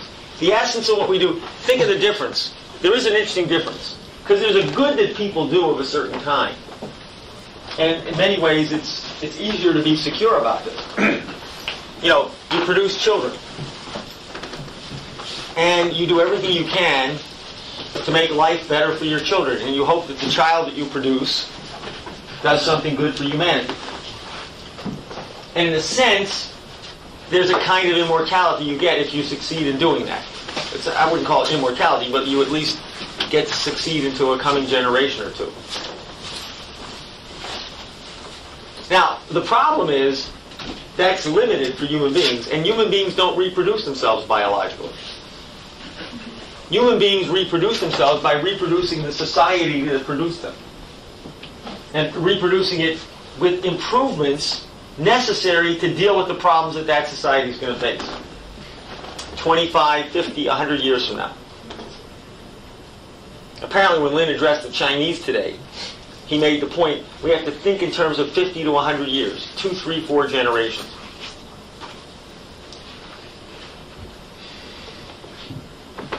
So there's a different way in which human beings reproduce, which is creating the basis for the creative ideas that are needed to solve the problems that society faces in such a way that society as a whole can act on those ideas.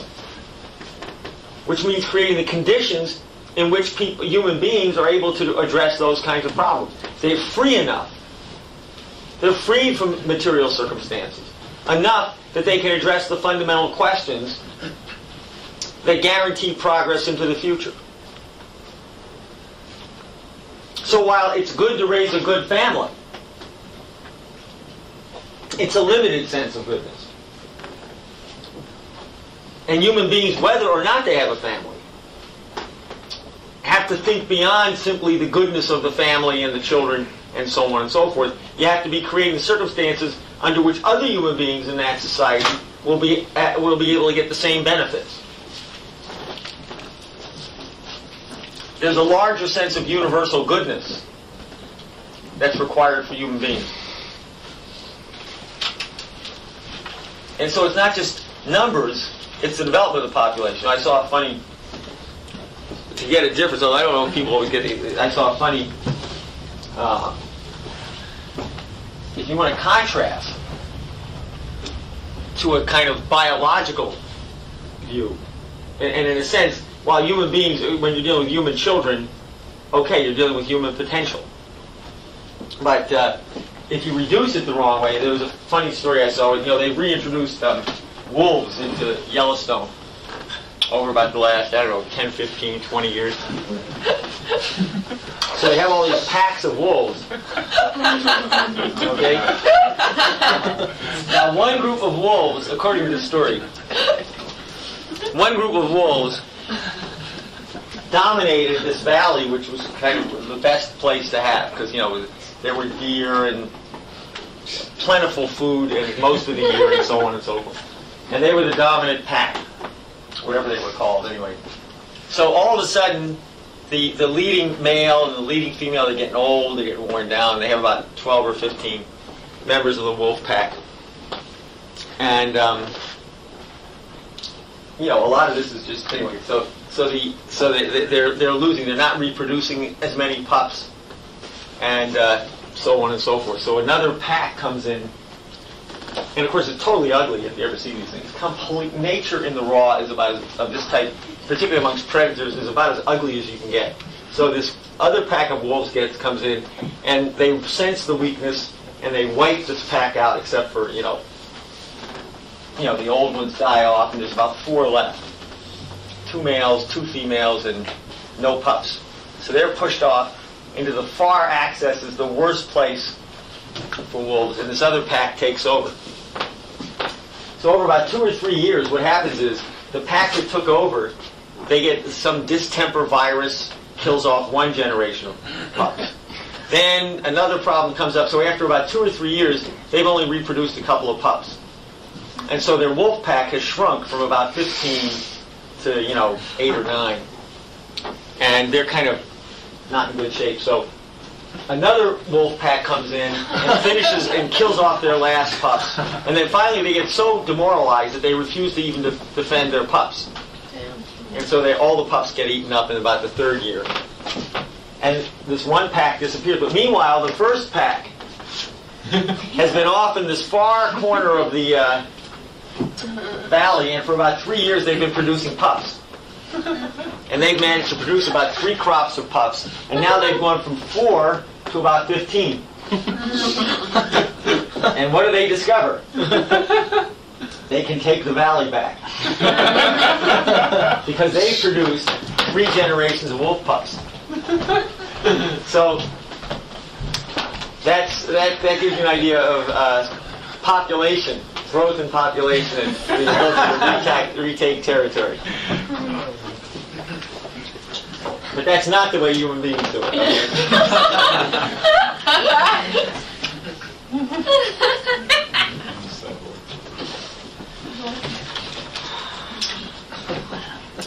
That's sort of a feudal approach. Go out and recruit an army, pay the mercenaries, come back and retake your territory. In this case,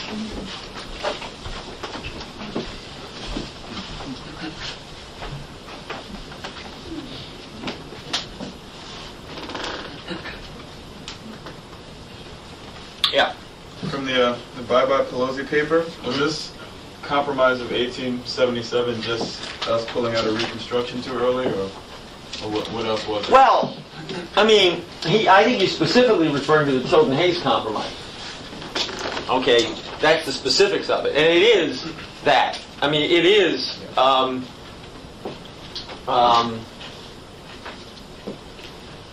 When Hayes came in, it was recognized that that was the end of Reconstruction. Now, it wasn't so much that Tilden was all that much better, but some of the people around Tilden might have fought more for the Reconstruction.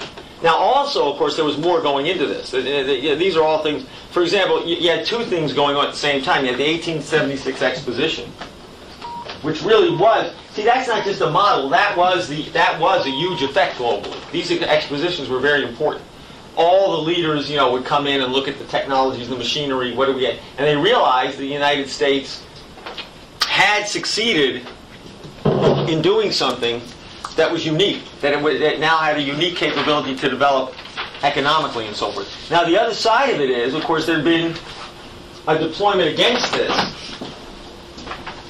But in particular, you had the attack on the U.S. economy, financial system, in the late 1860s and early 1870s that led to the crash of 1873, the Specie Resumption Act. And this is where Grant had some problems. I'm not quite sure. Grant does not seem to understand some of this stuff. He's a decent guy. He wasn't that horrible a president. But he had tremendous Wall Street scandals going on around him that touched into his family. I think it was his son-in-law or whatever. Okay? So, these kinds of... You did have a major financial destabilization, which was already undermining the U.S., for example, development of the U.S. Rail system. I mean, we never finished the actual plan on the rail system. Okay? I mean, the idea was to have 4 or 5 main transcontinental lines. Or we at least didn't finish them at that time. 2. Huh? We have 2 now, don't we? 2, yeah, I know, yeah, right. And a couple have been shut. I mean, there may have been... But the idea was to have 4 or 5 of them right then and there. The idea was the whole development of the American West, which never occurred. So a lot of it was that question. And then when you had the electoral compromise in 76, 77, and the pullout of the federal troops, that was recognized as the end of any effort to develop the South. Which meant you weren't developing the West, and you weren't developing the South. This is when you had all kinds of things going on. This is what Lynn's referring to about the education. When it really gets pulled back, Because there were some efforts to institute the Fisk University was created during the Reconstruction. A lot of efforts at educational systems occurred then. All that essentially ended, or most of it.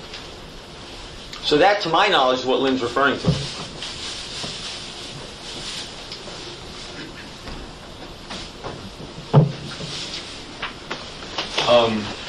Lynn's been talking recently about take a piece of like a specific composition, musical composition, as that composition being, in a sense, a universe in and of itself that's complete. It's completely filled out. There's nothing more and nothing less that you could possibly have. And I mean, kind of thinking about that, you say, okay, if you're talking about something being a universe, you have it has to be finite. Obviously, a classical musical composition is finite, but it's got to be somehow bounded by something from sort of the inside of it.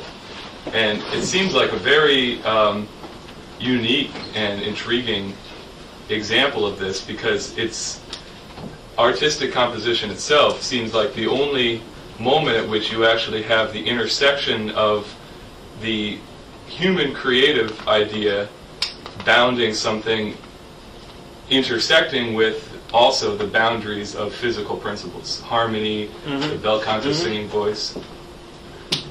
I mean, that seems like it. I don't know if you have. Well, I think one thing that there's two things, but one is, think of this question of sight and sound. I mean, what is Lynn talking about? It's not the most obvious thing to me, what he's talking about. I think he's thinking the visual field has a character of objects in space and certain kinds of relations amongst them. You might say quantities, objects, it's discrete. Okay. In fact, I think that one of the points that Riemann makes when he talks about discrete versus continuous manifolds is the visual field is actually a discrete manifold. Okay. Now, sound is a continuous manifold.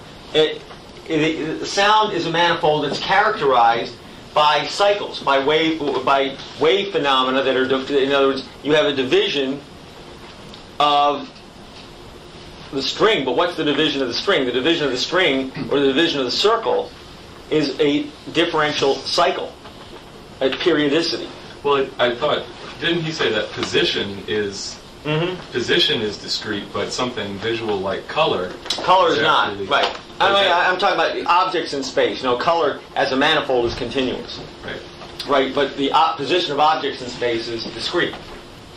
Now, in a sense, what happens is that since the physical universe is one universe, you know that even though you may have a relatively discrete image from the visual field, or measures of relations amongst objects, that you have to incorporate into that universe the harmonics of a continuous field that's dividing itself by its action, which is what a wave is of some kind. It's a cycle. So as you change the cycles, you're changing the division of the space in which you're operating in.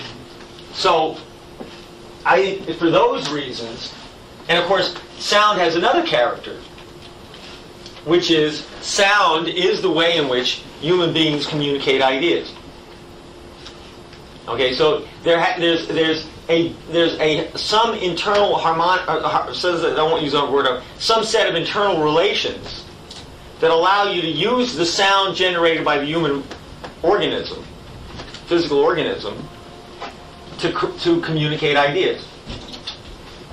Now, it does come from a physical organism, so it's an organism that exists as an object in space. It's a discrete organism. So you have the discrete and the continuous. You have, the sound of language produced by a physical body. Now, I think then when you do something, now I think it is true. The reason Lynn is saying that any artistic product, particularly music, is a complete universe. It's finite. In other words, no idea is This is this point we were making before. An idea has to have closure. It has to have a certain completeness to it. It can't. If it's open-ended, it's not an idea. In other words, you are asserting something about the world, about the way in which the world, as you know it, is organized. So you're using the physical organism, a biological organism, which somehow is the seat of a cognitive being. It's the seat of a mind, which cannot be reduced to the biological organism. But it does exist in this discrete phenomenon. So, now, by taking a number of human beings, I mean, I think, you know, whether it's a chorus or a quartet or something like that, a string quartet, you're now using the physical organism and all of the range that it gives you, all the color, and think of it, you know, in a way to get out of, think of intonation, think of when you speak. Now, you may do it poorly, but if you're not in some kind of crazy state of mind, you may do things wrong. You may be too intense. I mean, you can apply all the things in a funny way that you can apply to music. You can apply to somebody talking. They can be awkward. Their color can be off. Their pitch can be off. Their intonation can be off. The lack of pauses. They can talk too fast or too slow. But they can also do all those things to get your attention and to communicate the idea. Okay? So now, what you have in the music, let's say in a choral setting, which is I think why you want to start with that, or some group, not the solo business, okay, is so that you can, because this is in a sense the fourth domain. It is a social process where you are using the range of physical capability and what you can do to the space around you. There are things you do with the human voice that changes, that organizes at least the physical space around you, and you're using that to communicate ideas. So then you're using that in relationship to other voices. So now all these voices have to coordinate their use of the physical organism, the voice, to create this idea. And of course then there's the relationship to the audience and the relationship to the composer. But these are all relationships of human minds. It's all part of a social setting. And all ideas are deliberated on, communicated socially, even though the idea comes from the mind of a single composer. And that is also part of the relationship, right? Because you want to be able to replicate the discovery of the idea of the composer in the way in which you perform the piece. And that is to transmit that to the audience. So it's all social. It can be generational. And of course, I think then the other side of this is that in the course of doing all that, you do, even though this is a finite, complete idea, in a sense it is, but it isn't. Because somewhere in this is also the potential to go further. To, in dialogue with that idea, create a new idea. Or develop off of it. And these are the things I think people will look at, because, certainly, in some of the recent dinner discussions even, I think, that I got third or fourth hand, Lynn refers to the late quartets, which he did years ago. You'd be surprised how many of these things are just coming up again, and maybe in more developed forms. But they're reference points. It's like people were shocked when they would read Lynn from the 1970s and find out that he mentioned Gauss. And it's, oh my God, it wasn't something that just came up 6 years ago. In fact, the truth is his complaint against the boomers, in part, forget everything else he complains about the boomers, is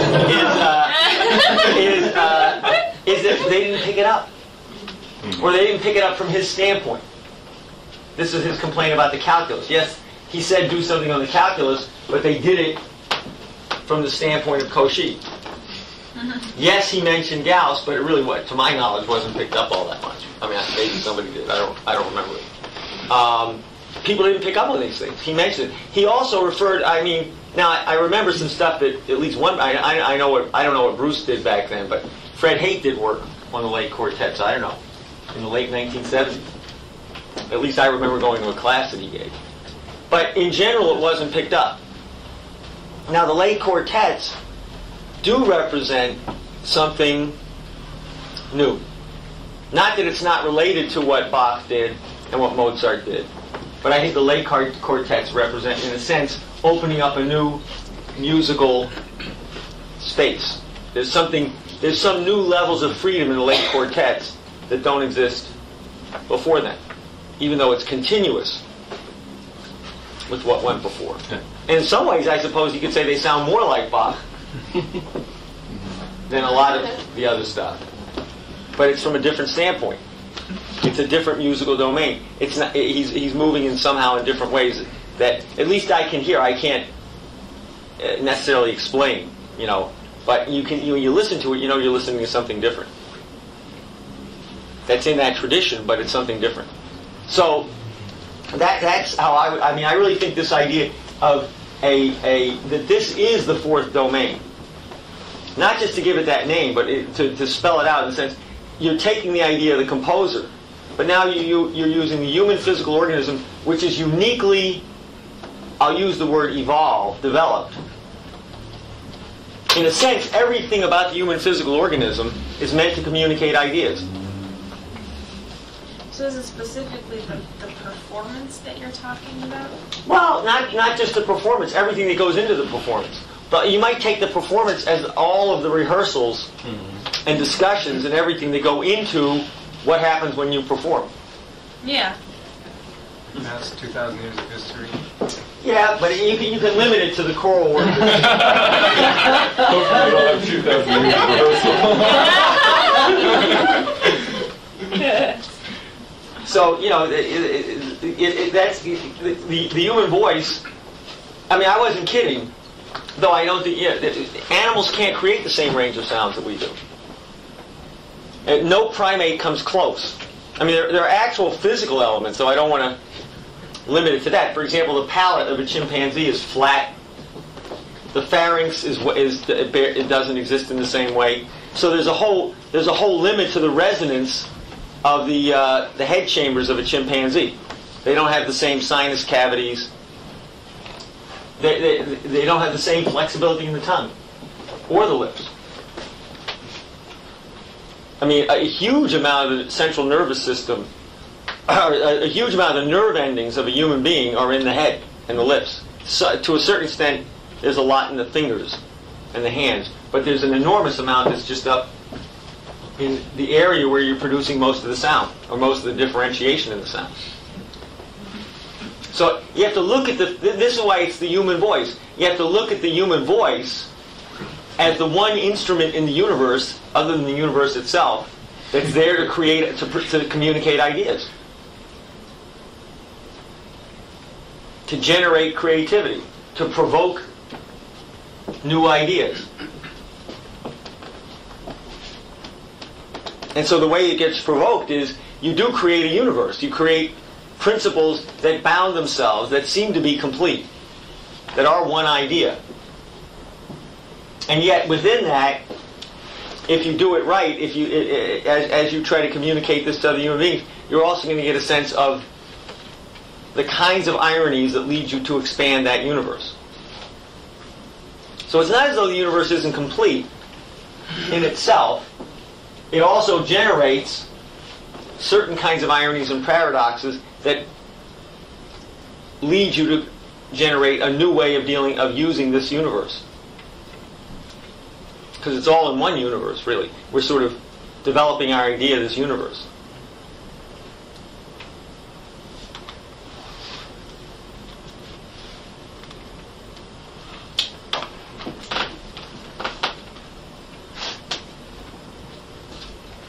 Well, otherwise, well, when do people have to leave here? 12. The last minute is 12.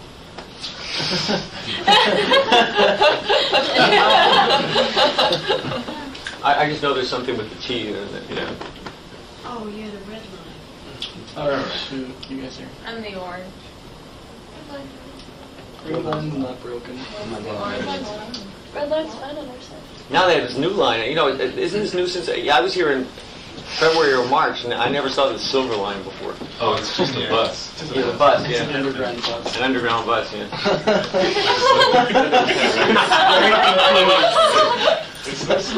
But they call it the silver something or other. So. The silver line. All right. Okay. All right. Well, we can break up into people smaller discussion until everybody has to go. Unless somebody else has a question. What time are we doing this tomorrow? Yeah, Jenny. So I was just going to ask about, like, the singing work, like some of the questions that are coming up around the right technique of singing and all this stuff, Yeah. and how you actually judge. Because it's been a kind of real paradox for me, how you judge. Because you have all these different people. If you read accounts of singers, everybody has an idea of how you sing. And they all disagree. I mean, for instance... I know. So it's just interesting how you actually... and it seems to me like the judge for it is how you most efficiently communicate an idea in the most profound way. But it just seems like... Yeah, I don't know if that's like a solid proof of whether a technique is valid or not, a vocal technique? Well, I mean, I suppose, I mean, this is something you might want to, I'm sure you've raised it with Lynn. I'm not expert enough. I suppose you can look at certain kinds of things. Yes, look, I think you do ultimately want to subordinate all of it to how does it work in a chorus. I mean, you do have to use these voices together. I mean, yes, you can have a solo, but in a certain sense, when somebody does a solo, what should resonate in your head is everything that's not in the solo. And their reference point is they're part of something bigger than the solo. Certainly any major thing. In other words, if it's part of a mass or it's part of an opera. I mean, you know, one of the most distracting things about going to operas, I'll just say this as a sidelight, is these beautiful voices, and they're out there singing and so on, and then the audience applauses at every aria. And you lose somehow the point of the opera. Or you think of the opera as a series of solo performances. Yeah. It becomes something like an athletic event. You know, how high can you go?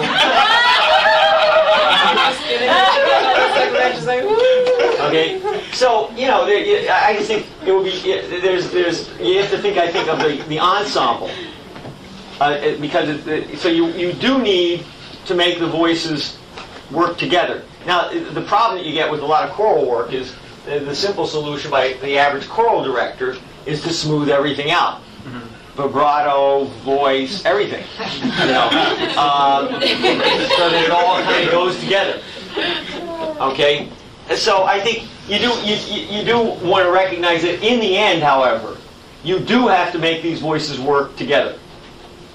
So, you know, at least my tendency in this is that is ultimately the measure of, you know, for example, if somebody doesn't have enough control over their voice to properly modulate it so that at the right moment they can be at the right volume, then you have a problem, even though the voice may be magnificent heard by itself.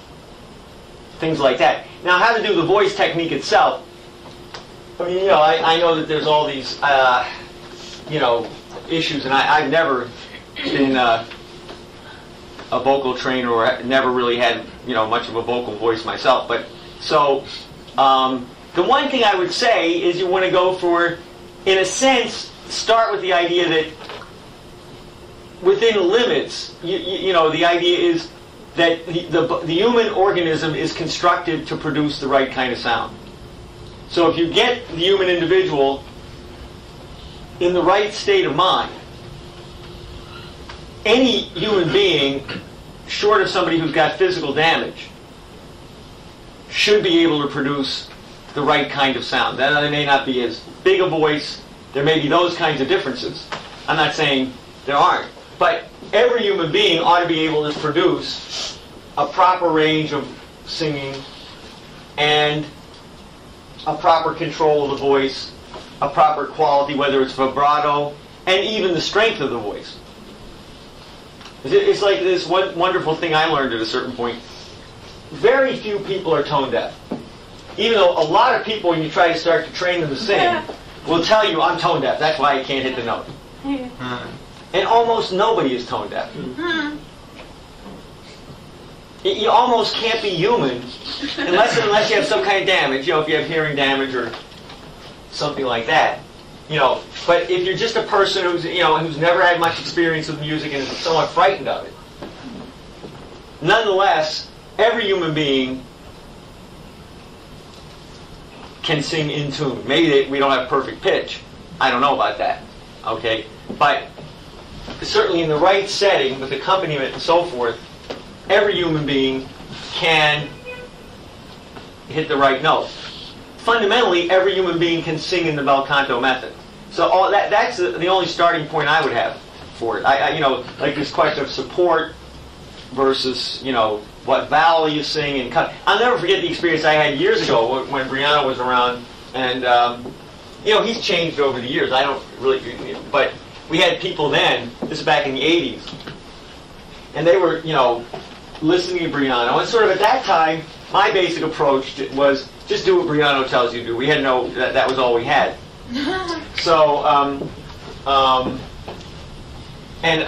we had a bunch of people in the organization who were going to see voice teachers, and most of it was, you could tell, was pretty bad.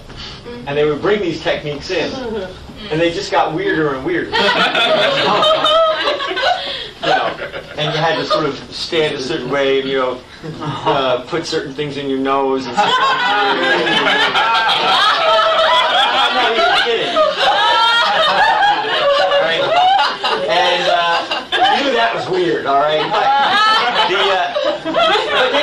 you would get the phenomenon, like one of the people I knew in New Jersey, and he was a good guy, actually had a good voice, a lot of musical training.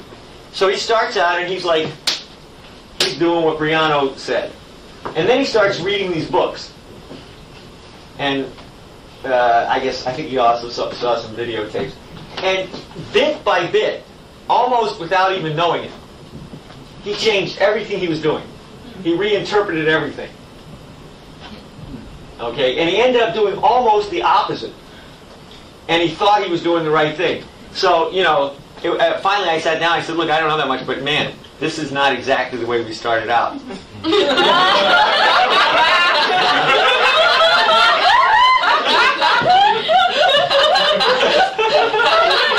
that was a real experience. I think you have to sort of try to stay with some basics. That's, you know, things that, you know, we may not know the whole story, and, you know, you guys talk to Lynn and, you know, so on, but stick to it, get some basics down. And I think one of the basics is people, if they're relaxed, if they, you know, they're not tensed up too much,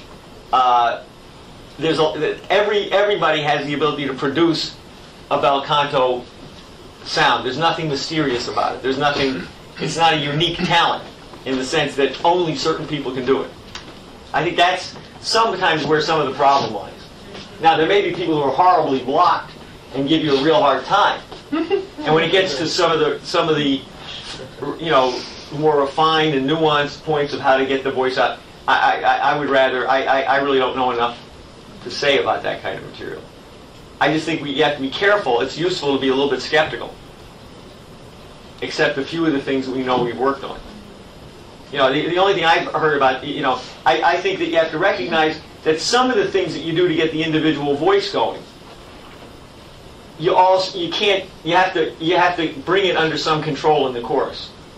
Because there's if you like a subtlety of what you're doing in the choral work, in the adjustments of the voices and so on and so forth, that does require a certain level of control. And as I think I mentioned, I think one of the tough things for us, if you think about it, the one thing I'll say I think is true, and this is you know, nobody is doing what we're doing. In other words, to my knowledge, certainly no chorus I ever heard sing Bach sings it in bel canto. They sing something else. Usually they're trying to moderate really reduce the vibrato to nearly nothing, I mean, sort of the standard is a certain what they call a white voice. We once in LA went to hear a group that did Jesu meine Freude a cappella, and I guess they really destroyed the cognitive content. I mean, they had nice voices at a certain level, but it was so white that there was almost no differentiation. And so what we're doing is fairly unique. In other words, we're trying to take the full powers of the human voice and bring it into a choral setting, and across the choral setting, not just a Verdi chorus, where people there it's used to a certain extent. But of course, those are different kinds of choruses. They're not really, you're not doing a choral piece. That's the whole idea. You're using a chorus as part of, or even the background in an opera. Unless you took, I mean, I suppose Verdi's Requiem would be a counterexample, but that's the only counterexample I know of in Verdi, and I don't know well enough. The Missa Solemnis is that's the reference point. Yeah. So I think those are some of the things to look at. And I think it is difficult, because there is a lot, and when people get music teachers, forget it. They all become advocates for their music teacher, their singing teacher. That's what happened. You get all these people who went to their own singing teachers, and they all became advocates of their own singing teachers. So I think you do have to go with some caution on it.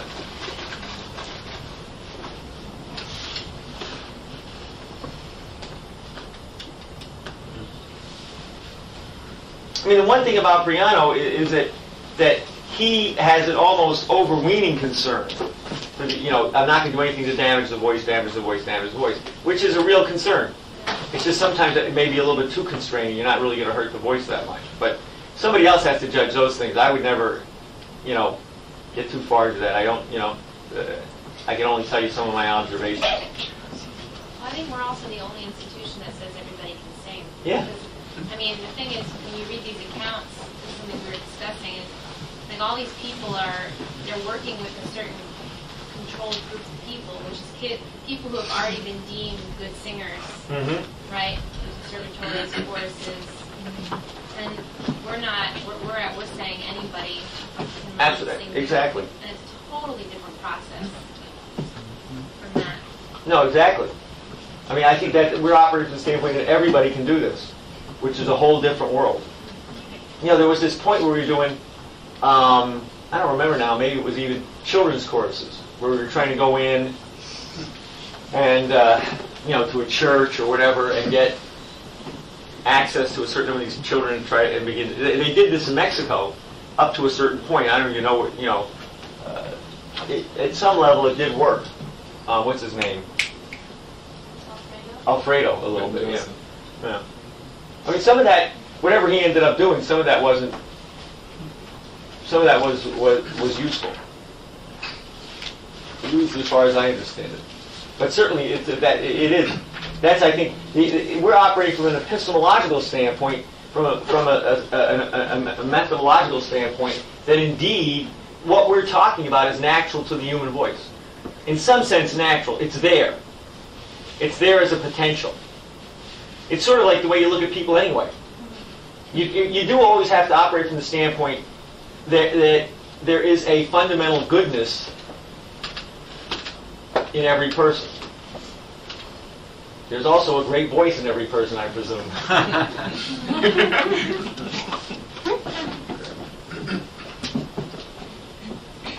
You have to develop both of those, really.